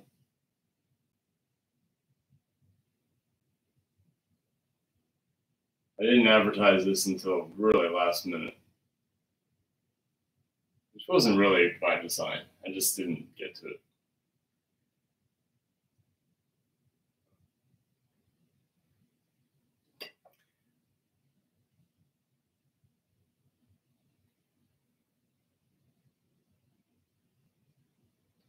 Some people they are not very patient about how long it takes to do a painting. Well, Some of my friends ask me how long it will normally take, and they say, "Oh, then I won't even start." Yeah, no, I think you're right. But when it comes to like watching a demo online, I'm not sure I'd want to watch for tiny details for 3 straight hours. I get that. I just wanted to record this whole thing so that when I speed it up and it's just I invite people to join me, it's not necessarily even like a watching and for demo purposes, it's more just like for inviting people to join me. Yeah, but I mean, some people they are not even going to start a painting, which takes a few hours. True. But, you know, we were just talking about like balancing it with something like, you know, alla prima, where you can have just a little bit more fun with it. Although I know a lot of people that wouldn't think alla prima is fun. I do. You know, did you watch on Friday? Yeah, when it works well, it's more enjoyable. I have a reasonable plan. Did you watch on Friday? Not this Friday. Yeah, I did the figure with Crayola crayons. What? Crayola crayons? What is that? Children's like really waxy, I don't know, just like what children draw with in grade school, really. Okay. Some people call them crowns. I've never understood that, but it's went okay. I mean, being that I was using a highly unprofessional medium,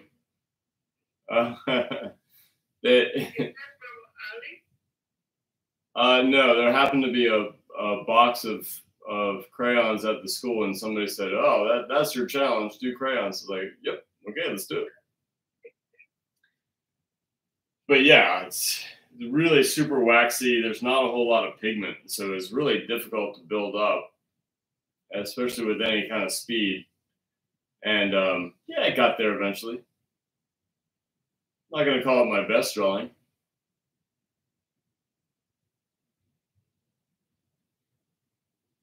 But another fun challenge. They're not supposed to be easy. Some of them are easier than others, and some of them are more enjoyable than others, but this one wasn't so bad.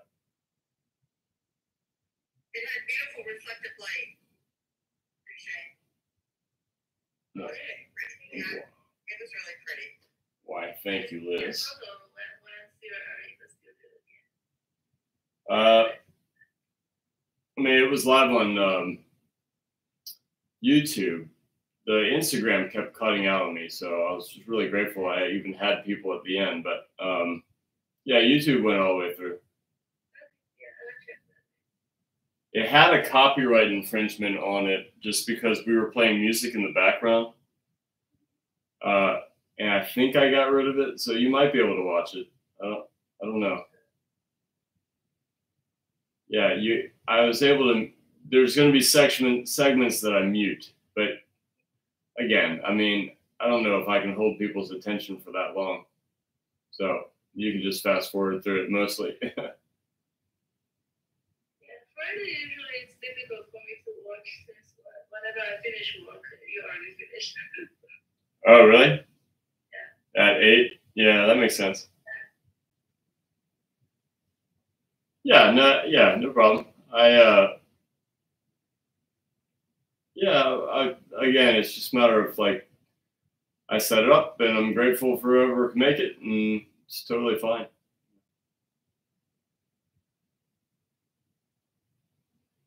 we had one idea to where if like it was a discipline type challenge, we're gonna set me up with a shot collar, and every time I mess up with the challenge, I get zapped.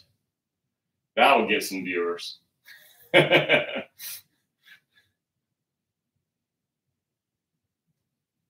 imagine that would be a real popular one. Unless, you know, I'd really disappoint them though if I did it perfectly.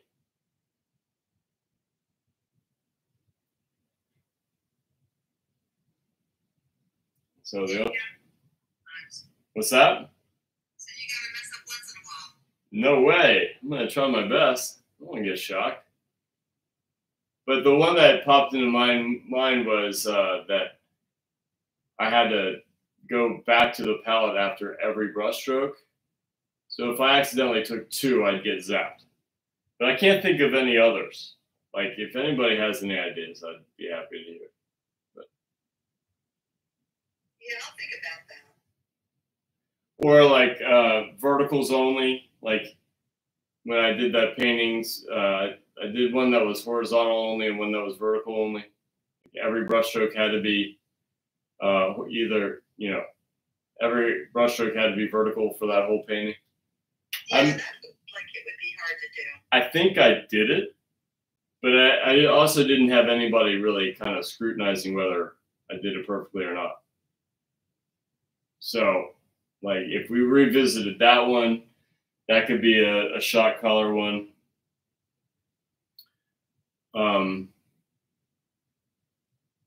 Like I said, single brush strokes only. I don't know. I'd have to think about that. I have been thinking about it. Those are the only like 3 I could come up with. We've already done those, but I don't know. Some people think I can't repeat challenges. I don't see why that's a bad thing. It's not. It's not a bad thing.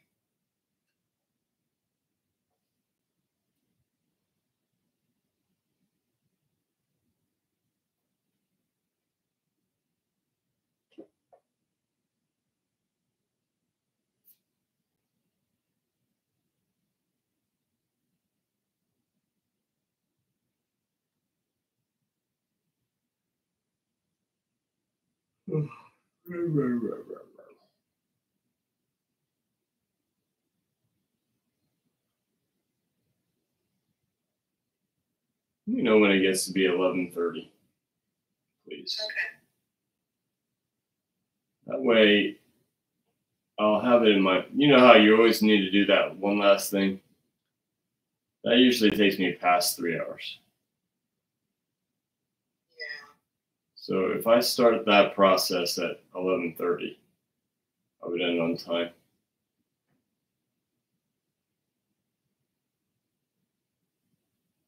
Tired.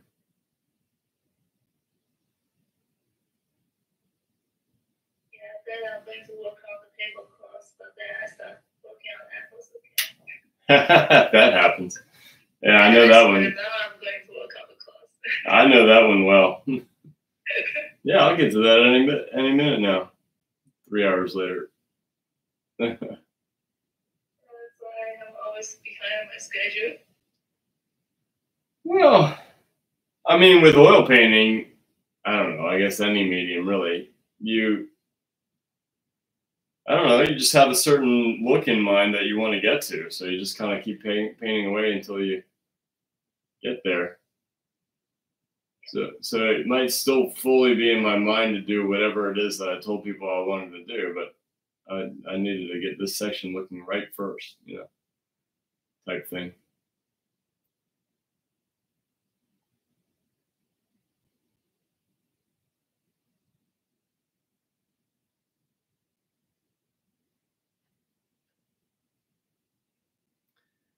So this shell is getting a little bit more 3-dimensional, and then I can put my little red dots in. And then it'll just be a matter of playing it by ear to see what else it needs. But I'm encouraged by it. This background shell. I got to do more with the lace. Or, sorry, the basket, definitely a lot more with the lace. This, I feel like it still needs more work. it's kind of doing what it's supposed to do with the iridescence, but it would be nice to get the highlights brighter. And you know, right now they're already a little bit too white, so I'd like to get those subtle pinks and greens in there, but that would darken it. So I have a feeling that the right solution is just to glaze the whole thing dark, and then those greens and pinks would look bright enough without being pure white, which is kind of dead. You know, it won't have the nice color to it. So that's the game plan on that. And then that'll be pretty close. I got to work on the shadows more. I need to rearrange the basket and the shell to get my webbing of light going through the basket projecting onto the shell again. I lost that, and if I got up here, I'd be bumping over cameras where I'd have to move everything around. So I'm going to do that some other time. It's like I said, I'm totally imprisoned by cameras right now. Can't even get my full range of movement in my brushwork because of the cameras. Awkward.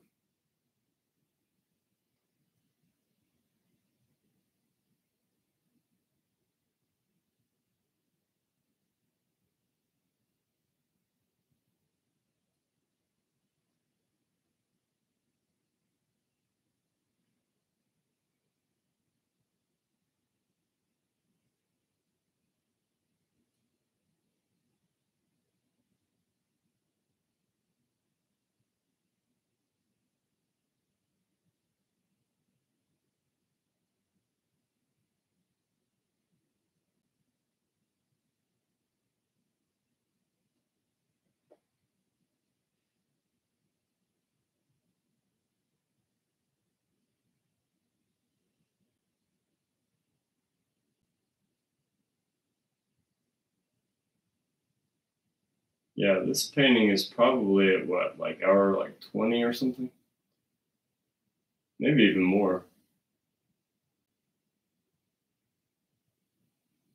So yeah, people get a little surprised sometimes when I'll tell them like a highly detailed painting could be like 60, 70 hours. I know artists that spend a lot longer than that.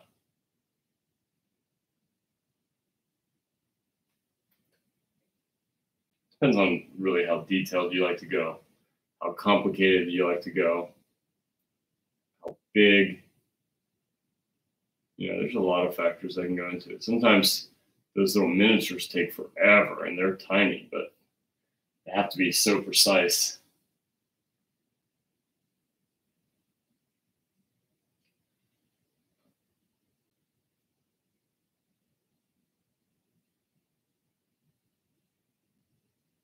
The lace is going to look like I'm being precise, but it's not so much. It's only going to be precise in that there's a general kind of pattern that's similar to what I'm looking at. It's definitely going to be mine by the end. And then, like, this started to get a little automatic. By the time I'm over here, I'm going to be just kind of in cruise control. If it's anything like the other 7 or 8 times I've done it.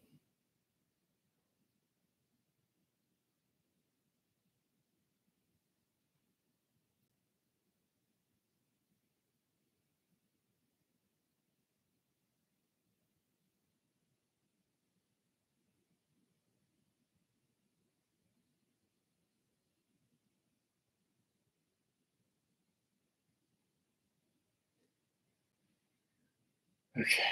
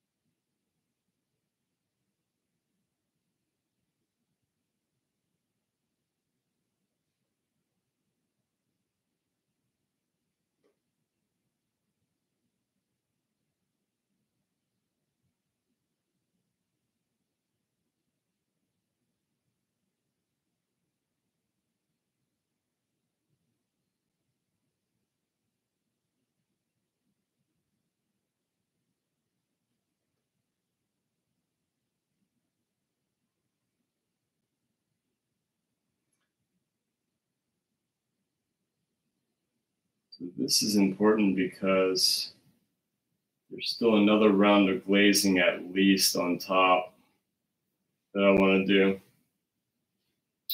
And then, you know, it might have to get a little bit of rebalance as more things develop. So it would be good to get it at least close.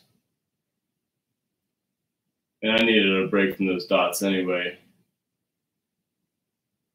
But there's other fish to fry. This I had to wait just because it doesn't have the pattern that I like. This I could work on a bit. I could just use just a tiny bit more work with getting the highlights a little softer on the edges and more varied. Maybe a little bit more color in there. But it's close. This shell is pretty close. I don't see it anymore. The original setup had a little shell that was hanging over the basket on this side. I think that would be nice. Let me get that back. This urchin shell, the dots are pretty close. They just need another round of glazing and then the, you know, finer details on it.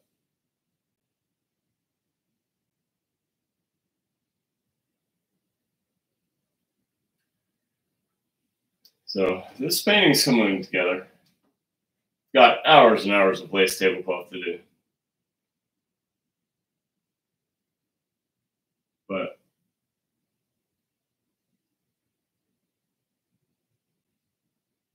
not near the finish line, but it's progress.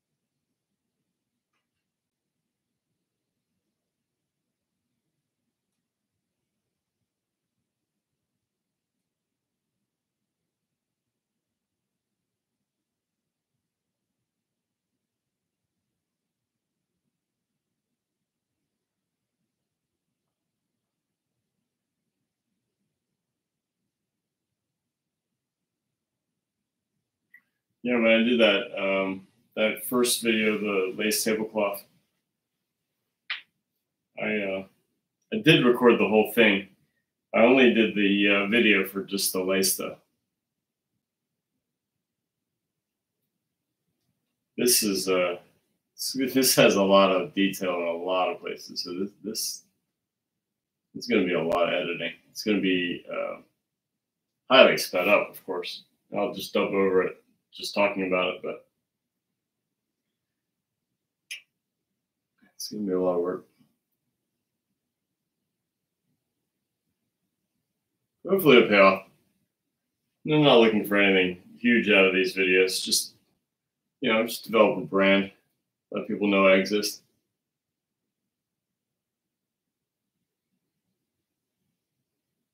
We definitely know you exist. Well, you do, because you've met me. Talking about, you know, globally, you know, not to be famous or anything, but it does help to have a name in art for sure. We were just talking about, like, you were saying that Sargent, that it wasn't your favorite Sargent. Let's put it that way. It wasn't that it was bad, but it was like, you know, when you have expectations. Well, that works both ways, because I've seen plenty of art contests. I don't want to name any names, but where their name totally carried the prize. It had nothing to do with the painting. Like, their painting was one of, this has happened several times, but there's one that really pops into my mind that I really highly respect the artist, and I don't really want to, you know, make fun of him or anything. But like, this painting did not represent him well. It wasn't a very great painting. It was good. It was ambitious enough, but there are so many other things in this show that were spectacular. But his name carried so much weight that it was really the name that won the prize. It wasn't the artwork. And so, you know, with Sargent, it was probably like that too. It's like, this is a Sargent, you know, even though it wasn't his best painting, it's like, this is a Sargent, you know.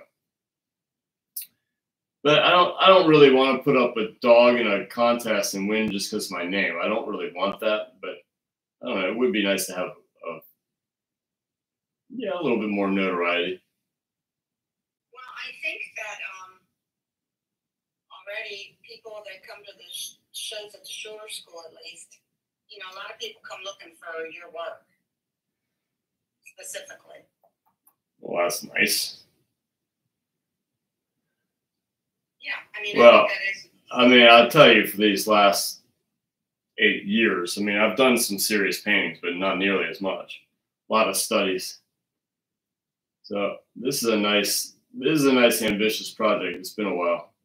Other than those commissions like O'Malley and the girl with the dog, and, you know, a few others. I did a landscape commission.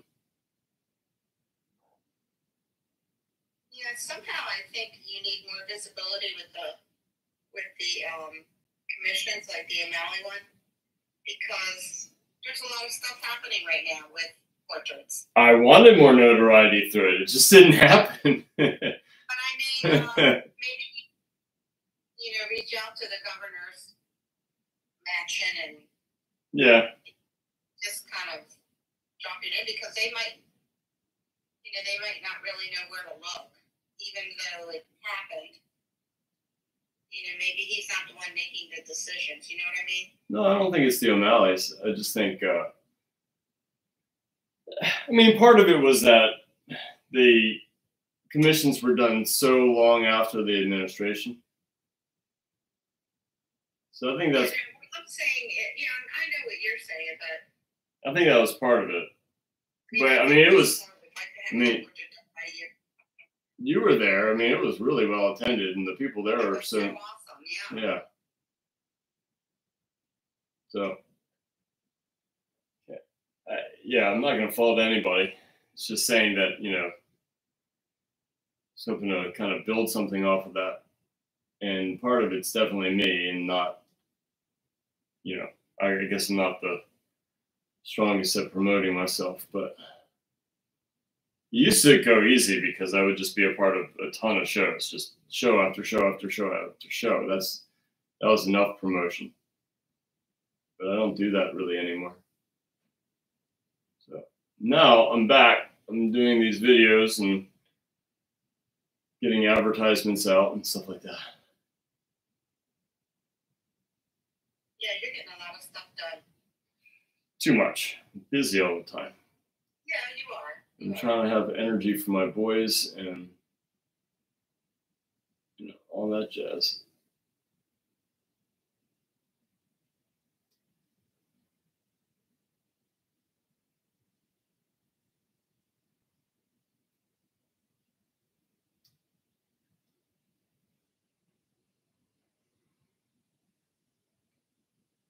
I don't know if you got a chance to look at that fish I sent. The fish? Oh, that like metal thing? Yeah, because you were talking about in those riddles. Oh yeah. The chainmail. Right. That was in there in that fish, and that specific fish. Yeah, it just made me think of that. Right. No, I know what you mean. That was a good looking metal fish. Yeah, that's at the Walters. Okay.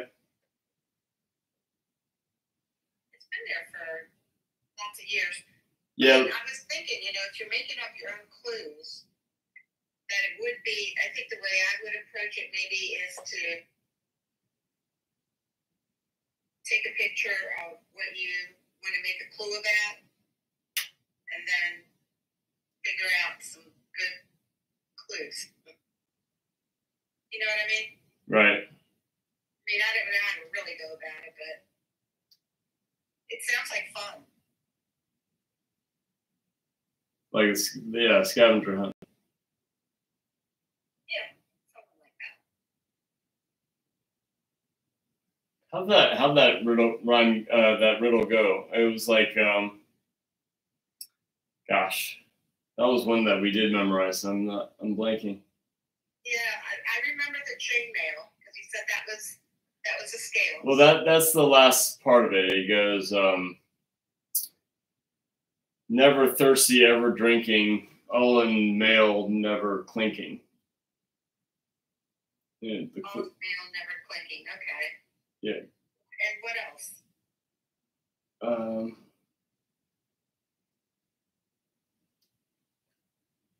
Yeah. These are riddles in the Lord of the Rings, right? Riddles in the dark, yes. Riddles in the dark means that he got lost. They got in a skirmish with goblins in the Misty Mountains, and he got separated from the rest and got lost in the like falling down into a ravine that was just like way in the deep of the mountain. That's just like pitch black, hard to see anything, and he stumbled upon the ring. And then Gollum came out to meet him. He has a little tiny boat that he goes out to in the middle of the lake, and he met Bilbo there. And then Bilbo made a deal with him. If he wins the game of riddles, then Gollum has to show him a way out of the mountain. And if Bilbo loses, Gollum gets to eat him. And I think Gollum never really intended to lose. He's going to slip on the ring and eat him anyway. But Bilbo kind of cheated too. And Gollum realized later that he didn't have the ring. And so that factors into the fellowship too, in that Gollum never really gave up trying to find the ring, and then he got captured by Sauron. And in torturing Gollum, he just let out the words Shire and Baggins, and that's how the whole story begins. Like these ring wraiths that were kind of kings of men that were corrupted by the ring. Well, they each had their own ring, but Sauron had the ring that ruled them all. And so those ring wraiths went looking for Bilbo in the Shire, because that was the only clue they had from torturing Gollum.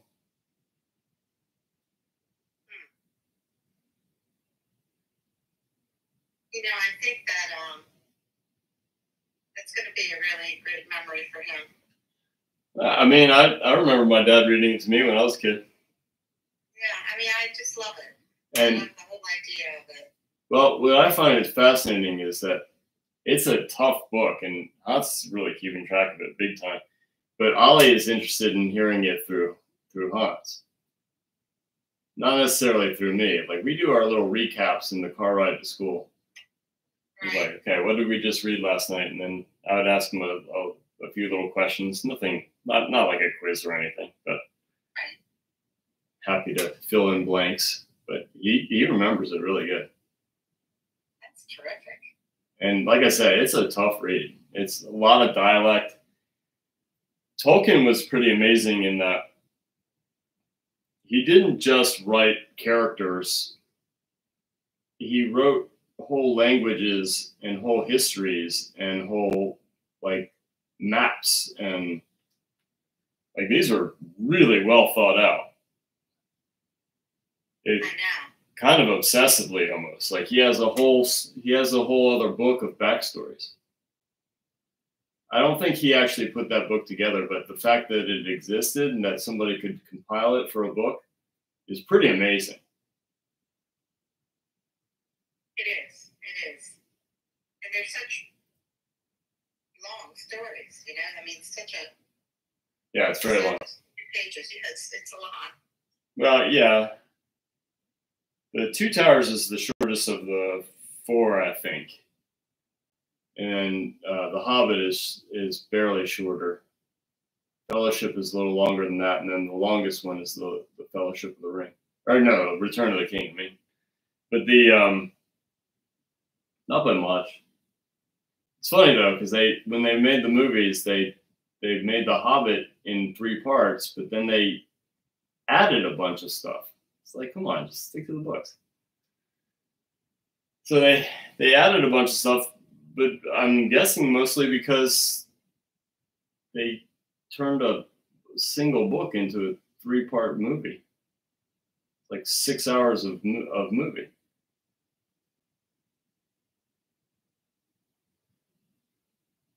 No, 9. Not 6.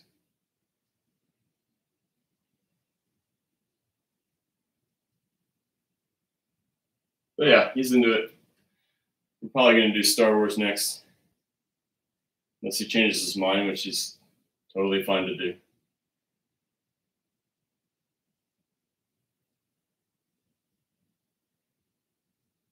That's nice. Yeah, it's really neat. So, yeah, no, absolutely. Love it. Well, I'm into it too. Like I said, I mean, my dad read them to me when I was probably about his age.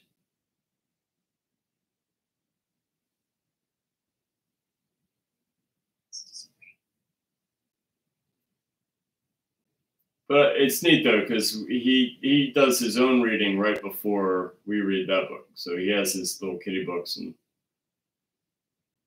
I help him through the reading part of that, and then we read Two Towers. And sometimes he wants to read some of the Two Tower or the Hobbit, the Fellowship books, and he'll just do like a line or two, and then we'll go back to it. Nice.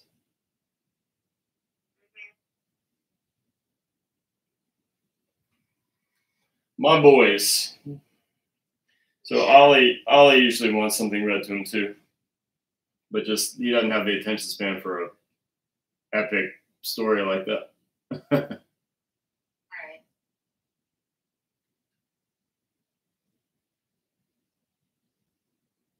Epic in length. I mean, the story is interesting enough, but it's just really long, and it goes long periods of time of just pure description, like talking about the glade and the trees and the flowers and stuff. Yeah, it's like super descriptive.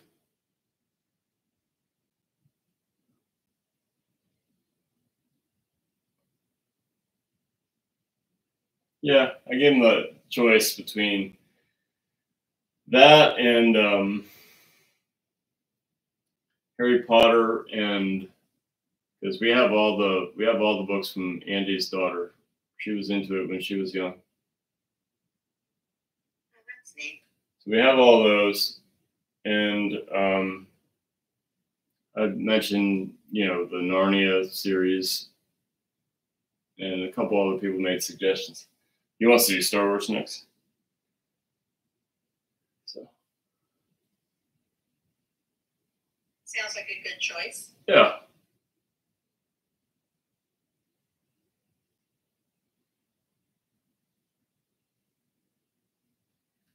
Yeah, be a great choice. So look at all this like ribbing in here, and then I'm gonna put these little red stripes on top. I'm just trying to get all the structure in there. So this right now, that's the most complete part of the painting. And I'm guessing with those little stripes, it'll be pretty close to done.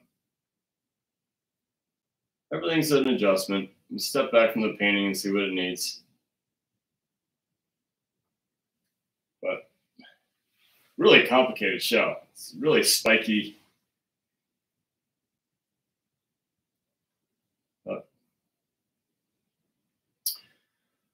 So what next? I'm gonna glaze this shell. Am I still in the camera here? Yeah, I am. Yeah. So I'm gonna glaze it with some pinks and some greens.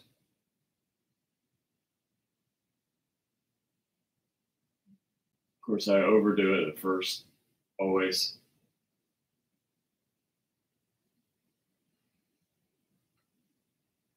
And then I'll scale it back.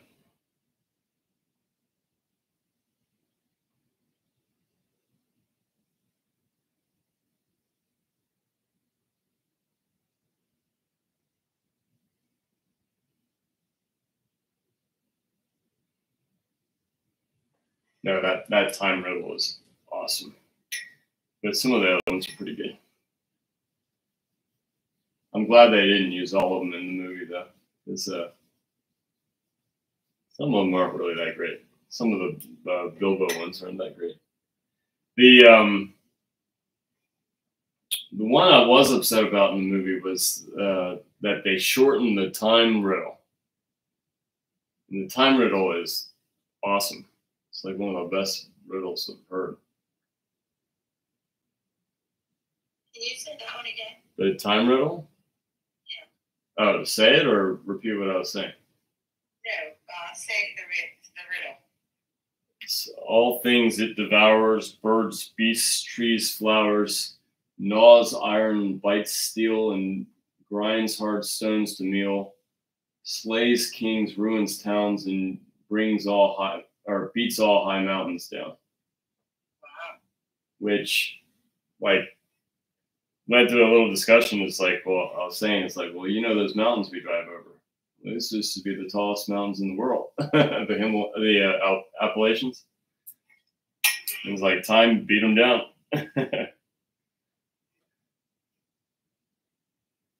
So, not only a good rhyme, but pretty poignant at that. His were really dark. Bilbo's were a little lighter. So, like, a box without hinges, key, or a lid, yet golden treasure inside his head. That's egg. It's, you know, nothing like too frightening or whatever. But what was one of Gollum's other rhymes, riddles? It was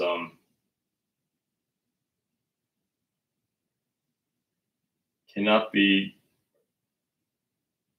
be heard, cannot be felt, cannot be. No, that's not it. Felt and smelt is right. Cannot be seen, cannot be felt, cannot be heard, cannot be smelt. It lies behind hills and under what? Is that air? It's darkness. Oh, that's right. Lies behind stars and under hills. Gosh, I can't remember anything right now.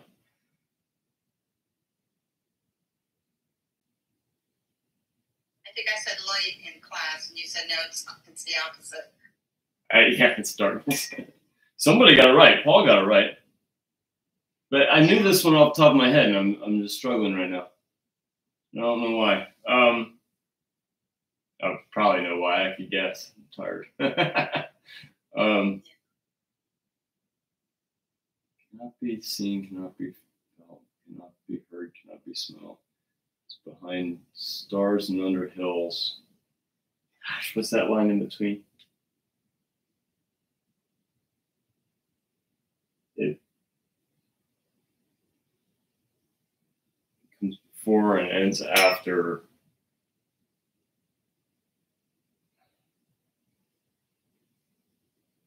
Ends joy, kills laughter. That's it. So yeah, Gollum's riddles are really dark.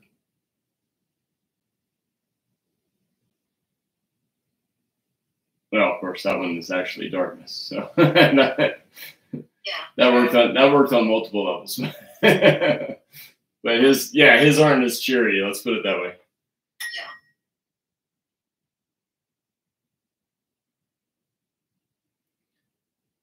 There are 30 white riders on a red hill. First they champ, then they stamp, then they stand still.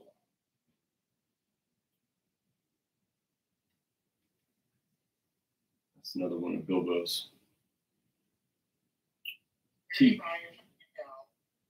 30 white riders on a red hill. First they champ, then they stamp, then they stand still.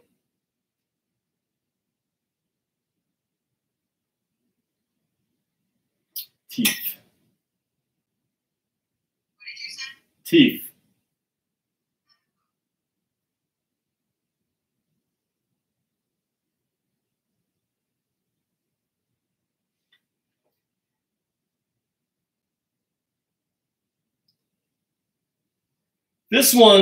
This shell is getting pretty close.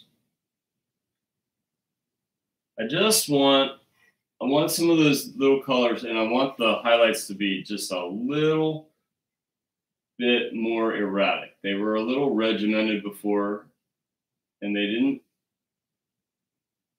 quite do it.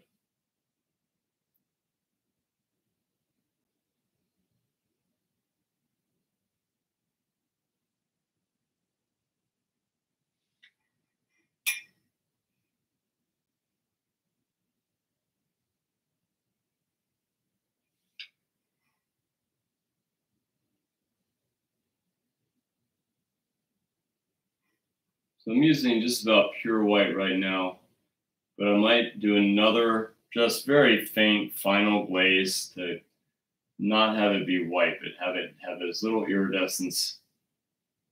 But I already got a little bit of pink and green into the edges and a little bit of refinement, not much.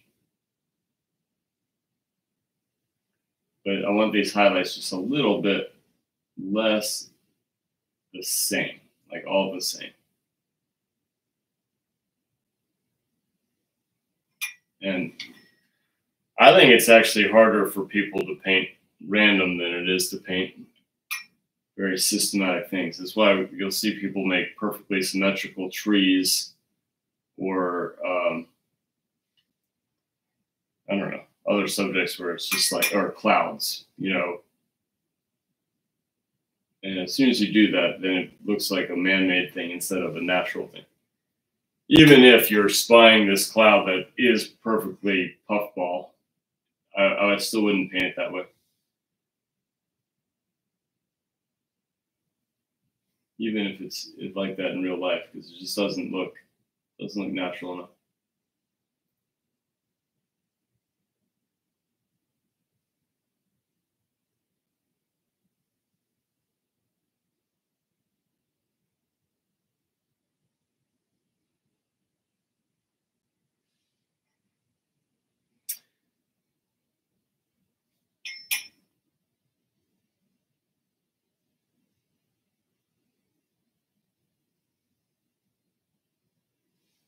Yeah, I like the colors a lot more now. So just little tweaks. The shell behind it needs a lot of work, but I gotta completely redo the setup to get it back to where I want it. So I'm gonna skip that one tonight. And I'm gonna maybe work on this one for a little while. Again, I'm letting that set up so I can glaze it and then put the little detail dots. This is going to be a billion little hatches that I'm going to do all on video recording, but nobody needs to sit through that, except for me, unfortunately. I need a studio lackey to do a million little dots. Of course, I'd need to pay him for that, which would totally suck, but... Well, the danger with that is that maybe they couldn't do as good a job, though. Well, and then it's a pretty important painting. It's a pretty important painting, and I want to get all the glory to myself and not have to dole it out to anybody. That's right. That's a joke. That's a joke. No, that didn't have anything to do with that. Yeah, I am going to be pretty particular with it, but the thing is, it's like there's so much you can get away with in that pattern. It has to be somewhat. I would be nervous to work on it. It has to be somewhat consistent. So I don't know. It's 11:30. I've gotten through it. Well, thank you. I've gotten through it before. I'll get through it again. I mean, how, the part that you worked on tonight, how long did it take you? No, it's maybe a half hour. All right, so I'm looking at the spaces here. Well, that's only stage one. So that's using only one value, just simply drawing the pattern, and then I go back in with glazes to make it turn and have a little bit of character. But right now it's just a matter of design. It's not. It's just a lot of flat little hatches. And I do that on purpose. It's not the only way to do it, but it's the way I like to do it. Yeah. So would you say, not to quantify it, but like 3 to 5 hours? What? To get the flat stuff in? To do the tablecloth. No. We're talking at least like 12 to 15. Really? That's a lot. It is a lot, but it's a lot of little busy things. Okay. I don't know. Maybe I'll put a timer on it. I mean, just to get wow.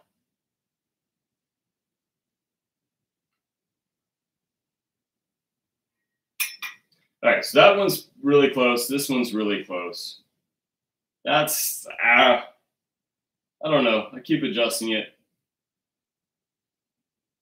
It's looking okay. I just really want to make those greens and pinks work. So I want enough contrast for the highlights, which to me don't stand out enough. But I don't really want to darken all the greens and the pinks. Right. And it needs contrast, but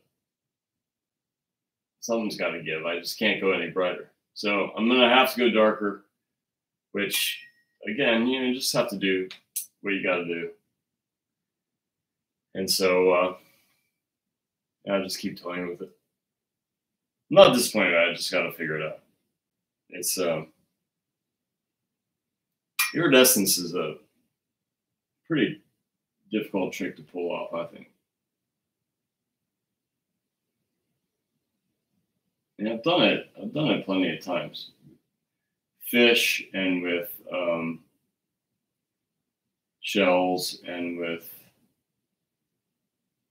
I put like shimmer and like a little bit of iridescence in that painting with the mermaid I did.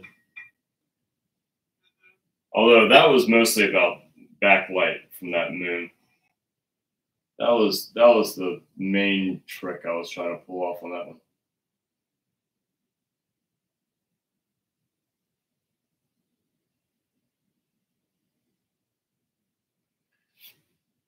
All right, so that's getting more dynamic. The highlights could still use a little bit more diversity, I think. I think they're all kind of the same stripe.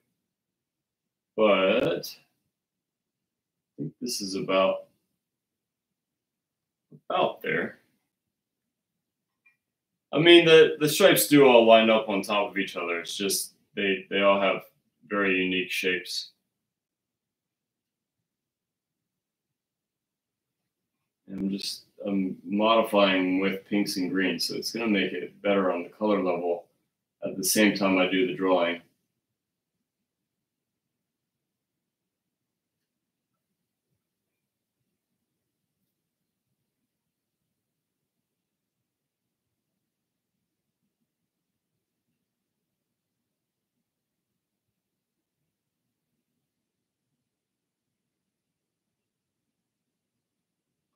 So if it's 11:30, then I don't think I should start anything that would need a lot of time.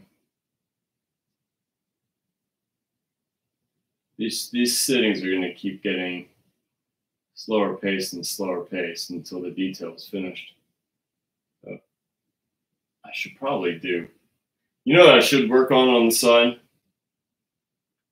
I should keep recording this and keep doing it, but on days where I'm inviting people to watch, I should work on that tiger. We have the animal show coming up. That'd be a good one. You mean the tiger with Monica? Yeah. Okay. It's right behind me. Keep looking at it like I really got to finish that on time. This painting is taking up all my time right now. That and just like little portrait studies and stuff. Well, if I finish my deer, then I'll have that, and then I'll have the swan. Well, I'm not going to be a part of the contest, but I always like to show up for the school. Plus an opportunity to sell. I like painting animals. It's a nice change of pace. You're good at it. With all luck, maybe I'll be painting up another professional portrait. I hope. That'd be nice. You mean? Or, no. Oh, okay. No. Yeah. Of the. Oh, with the that contest? Yeah. Have you heard from Art at the mill? Oh, was I supposed to? No. I just wondered if anybody's heard yet. I looked in my email today. I didn't see anything. Yeah, I didn't. But some contests only tell you if you're in. They don't tell you if you're not. Well, I'd say that's kind of rare, but still. I would imagine at least one of the 5 would get in. I guess you can't always know.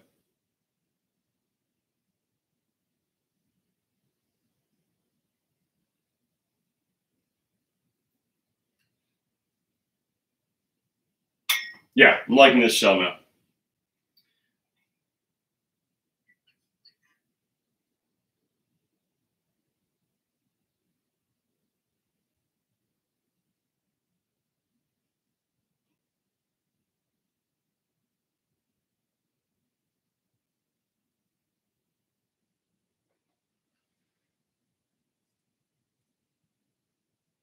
I think, see, these highlights stand out big time, but they're against the darker value.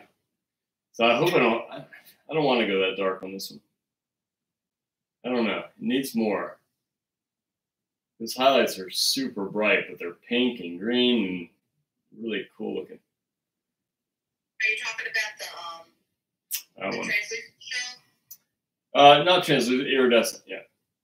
Yeah, that's what I meant. Yeah, I figured you meant that. I didn't need to correct. I'm sorry, I didn't need to correct that. Yeah, I don't mind. You're right to do that.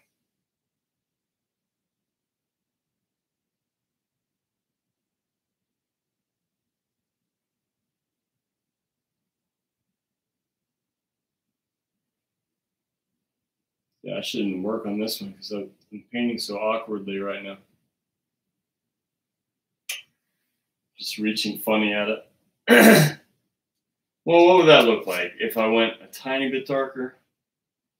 Let's find out. So Your whole shell is not in the picture. what's that? The whole shell is not in the photo. This is not right Yeah, here? now it is. Now it is? Now it is. But you could see that other one just fine as I was looking it up? I could, yeah. Okay, that's good. Need a softer brush. Okay. So if I were to go darker, I just don't want to lose all these greens and pinks.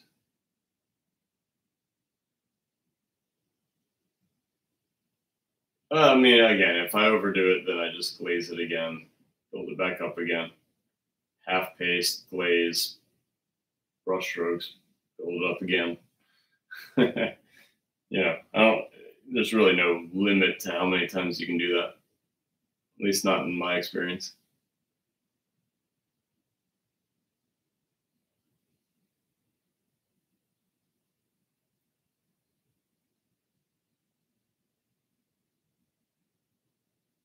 So if I go this dark, highlights are getting brighter. Yeah. I don't know.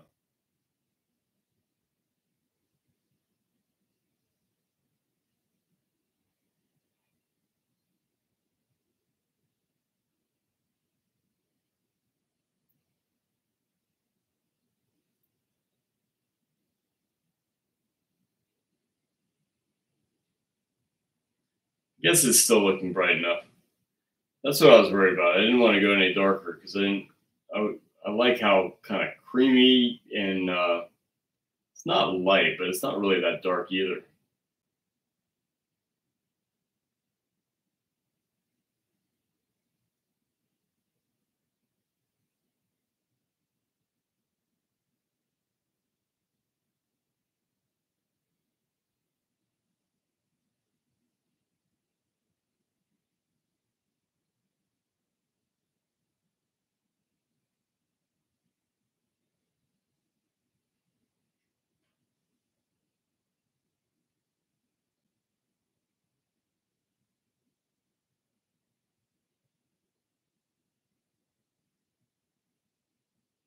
I think too is I've got to just kind of sit with it for a little bit and come back with my first impression rather than judging it right now where I'm getting these darker, richer colors.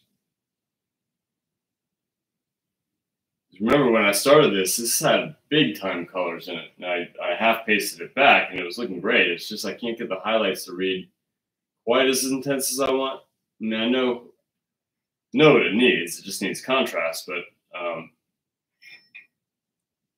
it's taking just a little while to get exactly what I want.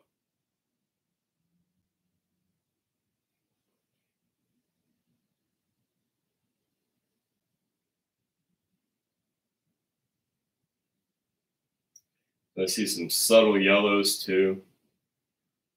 Don't really have a whole lot of those yet.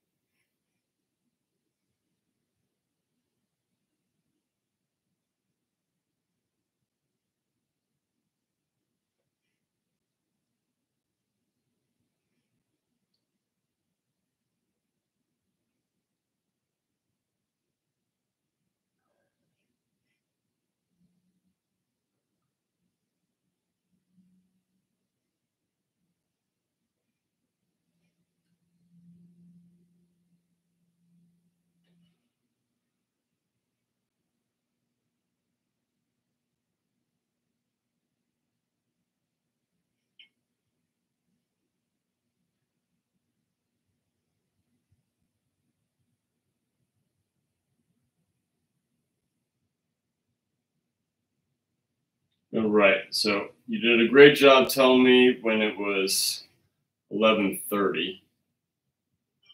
Is it almost 11:45 now? 1 minute. 1 minute. All right. You're very good at timing. Yeah. I'm the timer at the school. Yeah, designated timer. I do some things well. I do not do timing well. Sometimes I screw up. Of course. I mean, how could you not when it's like, I don't know, how many per class? Like 20 times you have to get it right? Is it that many? I don't know. I just kind of made up a number. You mean per week? Per week, that might work.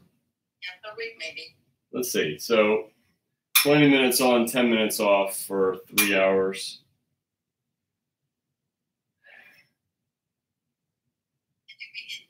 Ideally, we could get 4 poses, I would think. 4 poses, but you also have to count the timing for the break. Yeah. And so 4 poses plus what, 3 breaks, you'd get at least 21 per week. Oh, you mean with the timing? Yeah.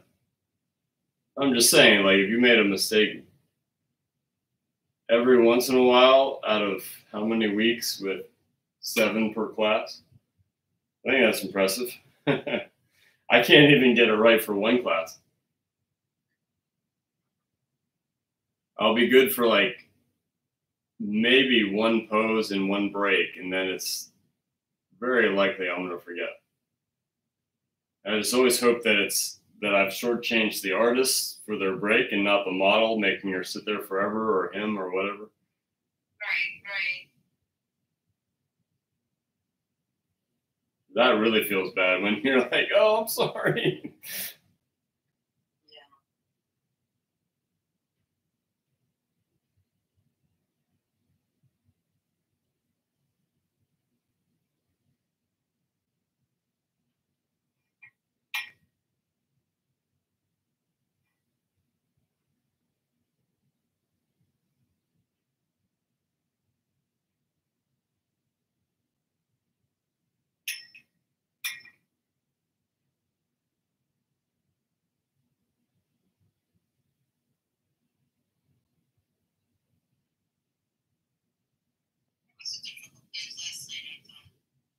It was a tricky pose for portrait, especially.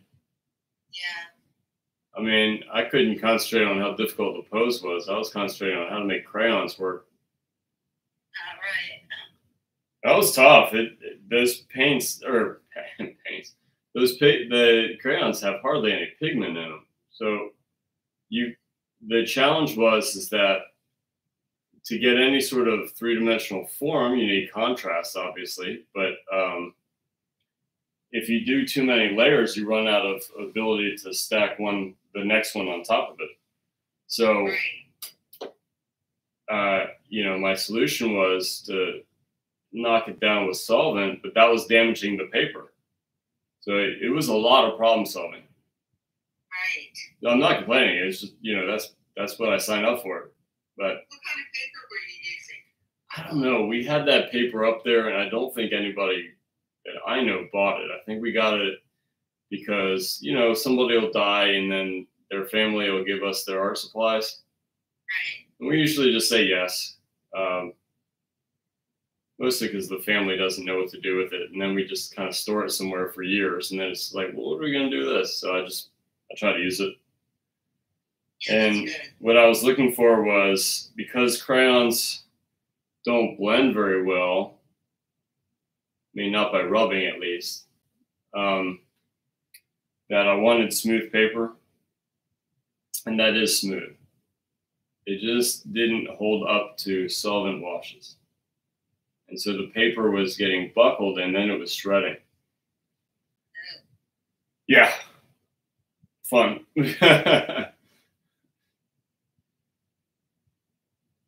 Especially as you're doing it live on Instagram. What's that? Are there special papers designed for the crayon? It's possible. It was the solvent that was causing him a problem. Yeah, I'm sure the paper would have been fine, but again, I was running out of tooth because the crayons it's like all wax. So they really fill in the paper, and then to put that next layer on top, you can't do it with any sort of opacity. So if I wanted to like put a highlight on top of a deep iris, forget about it. And so I would solvent it back and then try to put it back on.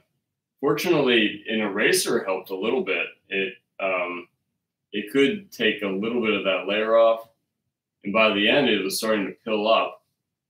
And by that, it was just like leaving these little kind of goobers everywhere that I'd have to scrape off, you know, while I'm sitting there trying to do the detail phase. So yeah, that was a good one. You mean kind of like pilling?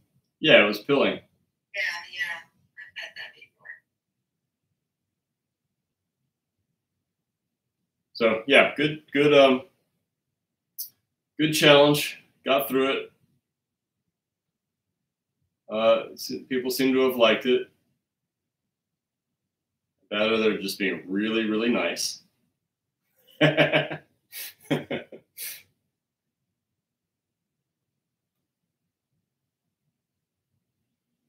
think we had 12 people. Did we? 11 or 12. Yeah, usually I know by the end of the day because I know what I paid the model and then I see what's in my pocket. But Steven paid me today, so I think my count was a little off. But yeah, it was a good group. I usually don't care. I don't do it to make money. I don't like it when there are a lot of people there. Yeah, I like it too. Yeah, it's just good energy.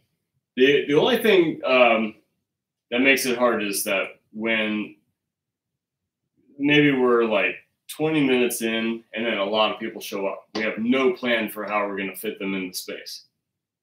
That can be tough. Well, we try, we try to set it up. And we always get it. We always figure it out.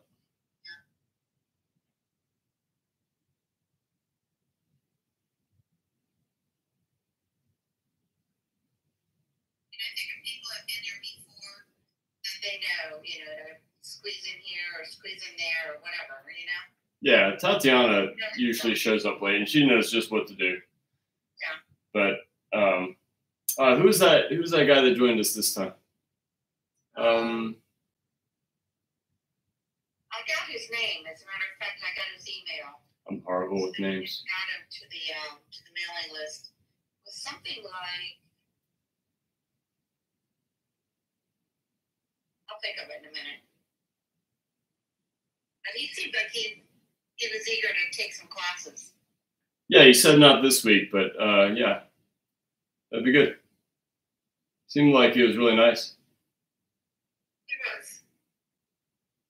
And the other man that came last week, he didn't come back, but.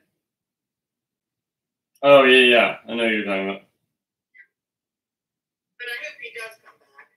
Yeah, we'll see. Yeah, people come, people go. I don't think there's anybody I was just like, oh, thank goodness that person's gone. I can't think of one. No, yeah, that's it. But that guy's name was Everett. You don't want to see Everett again? No. I like Everett him. is the young man that came last night. I'm just kidding. Because that's what I just said. Is like, I don't think I've ever had anybody that I was just like, thank goodness they're gone. And then you chimed in with his name. I think you're right. I think it was Everett. Yeah, he was real nice.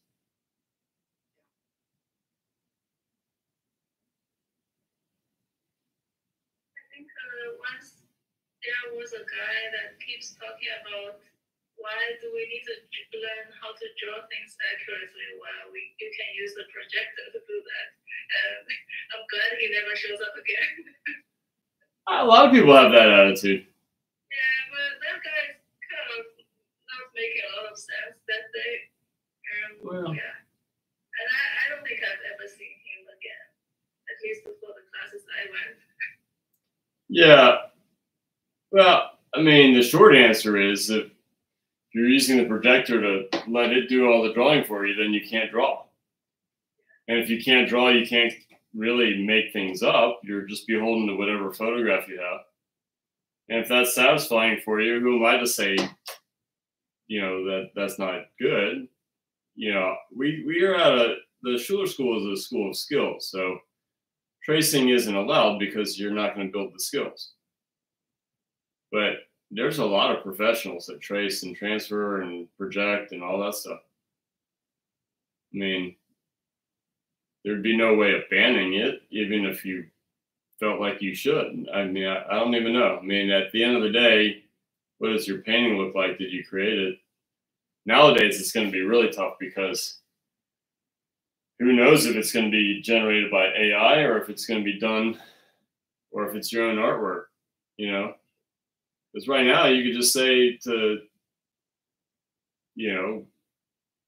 whatever, you can even go on Canvas and canvas.com and just say, hey, generate me a dog on Jupiter. And they'll, I don't know, I just made that up, but you'll get an image like right away.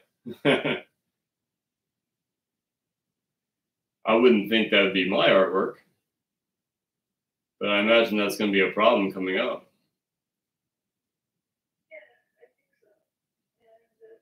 And some people, they like to do that since they don't know how to draw, and then they can have some product. Right. Well, I find it, the joy for me is the figuring it out part. That's why, the lace is only satisfying for a little while, and then it's just boring.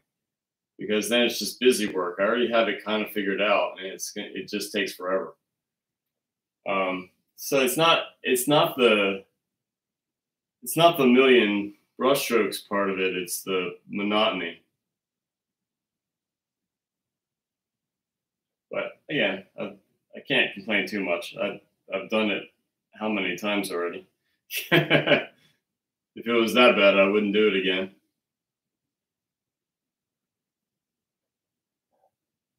All right, so I was playing around with deeper values in here. I like them. It does make the highlight brighter. And the pattern's getting more and more intricate. There's some really structural things that I really need to focus on to get it more accurate in here. But I don't know. I've been painting for 3.5 hours. I was tired in the first place, and I got to figure out how to get my computer to work again. So I might just call it, because it's around midnight now, right? Yeah. So do you want me to take a look at your painting? Yeah, I'll take a look. Sure. Thank you, Hans. You're welcome. I'm going to sign off, okay? All right. Well, have a good night. Okay. Thank you. Yeah, I did some of the lace pattern. I haven't finished all of them. Okay. Let me put this final brush stroke down, and then I've got to be able to get the text, right? Or are you holding it up? I'm sending. Sending it on text? Yes. Okay. Yeah, I think I did most of the pattern in big shapes already. I'm working on those that is like creased, which is a bit difficult, but I guess I'll just do as much as I can. Okay. So let me take a look. I think it looks better than what I expect.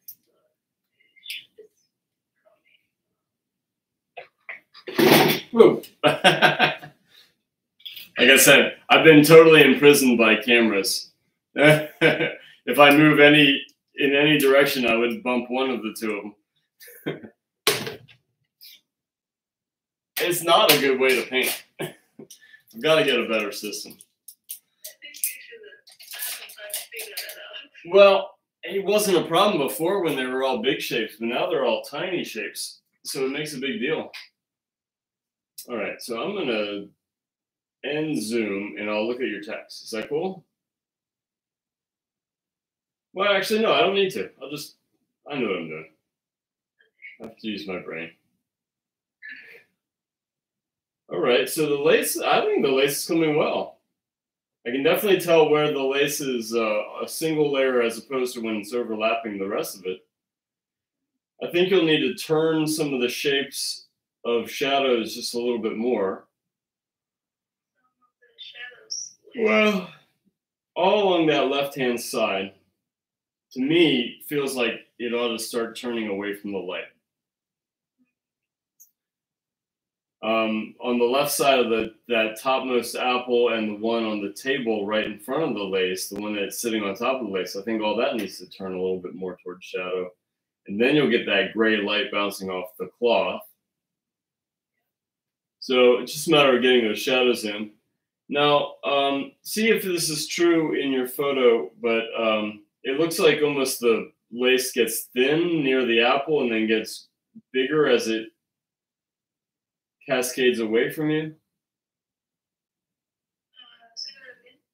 So it could be a matter of how it's bundling, but near the apple, toward the middle of the painting, it maybe looks a little skinny compared to what it looks like when it's getting almost, you know, at the bottom of the painting. I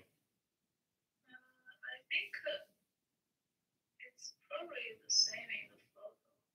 Okay. Or maybe not. Yeah, I'm Well, confused. no, just double check it. I mean, it's close. I mean, the first impression looks really good for the lace. So. Yeah, I think you're right. I can make it like a bit wider when it goes to the apple. And when I say the first impression looks good, that's really, to me, the most important thing. The first impression is how people judge paintings. And then you invite them in to see detail. So I meant that as a big compliment.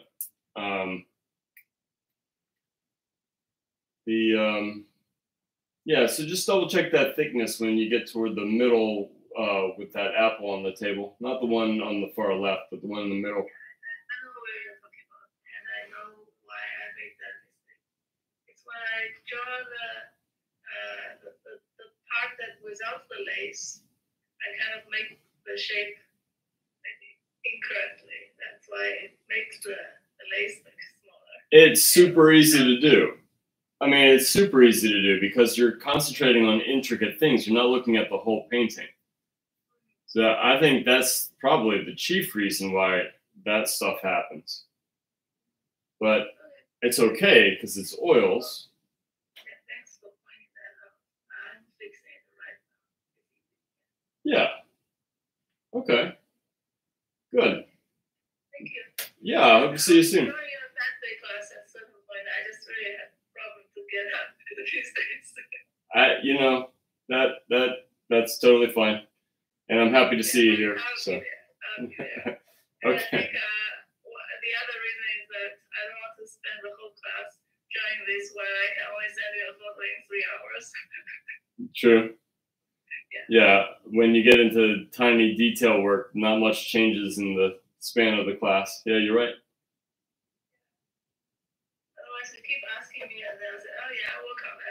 Right, right. Yeah. Okay. And see you next week. Yeah, sounds good. All right. Well, good night. Good night. Bye. Bye.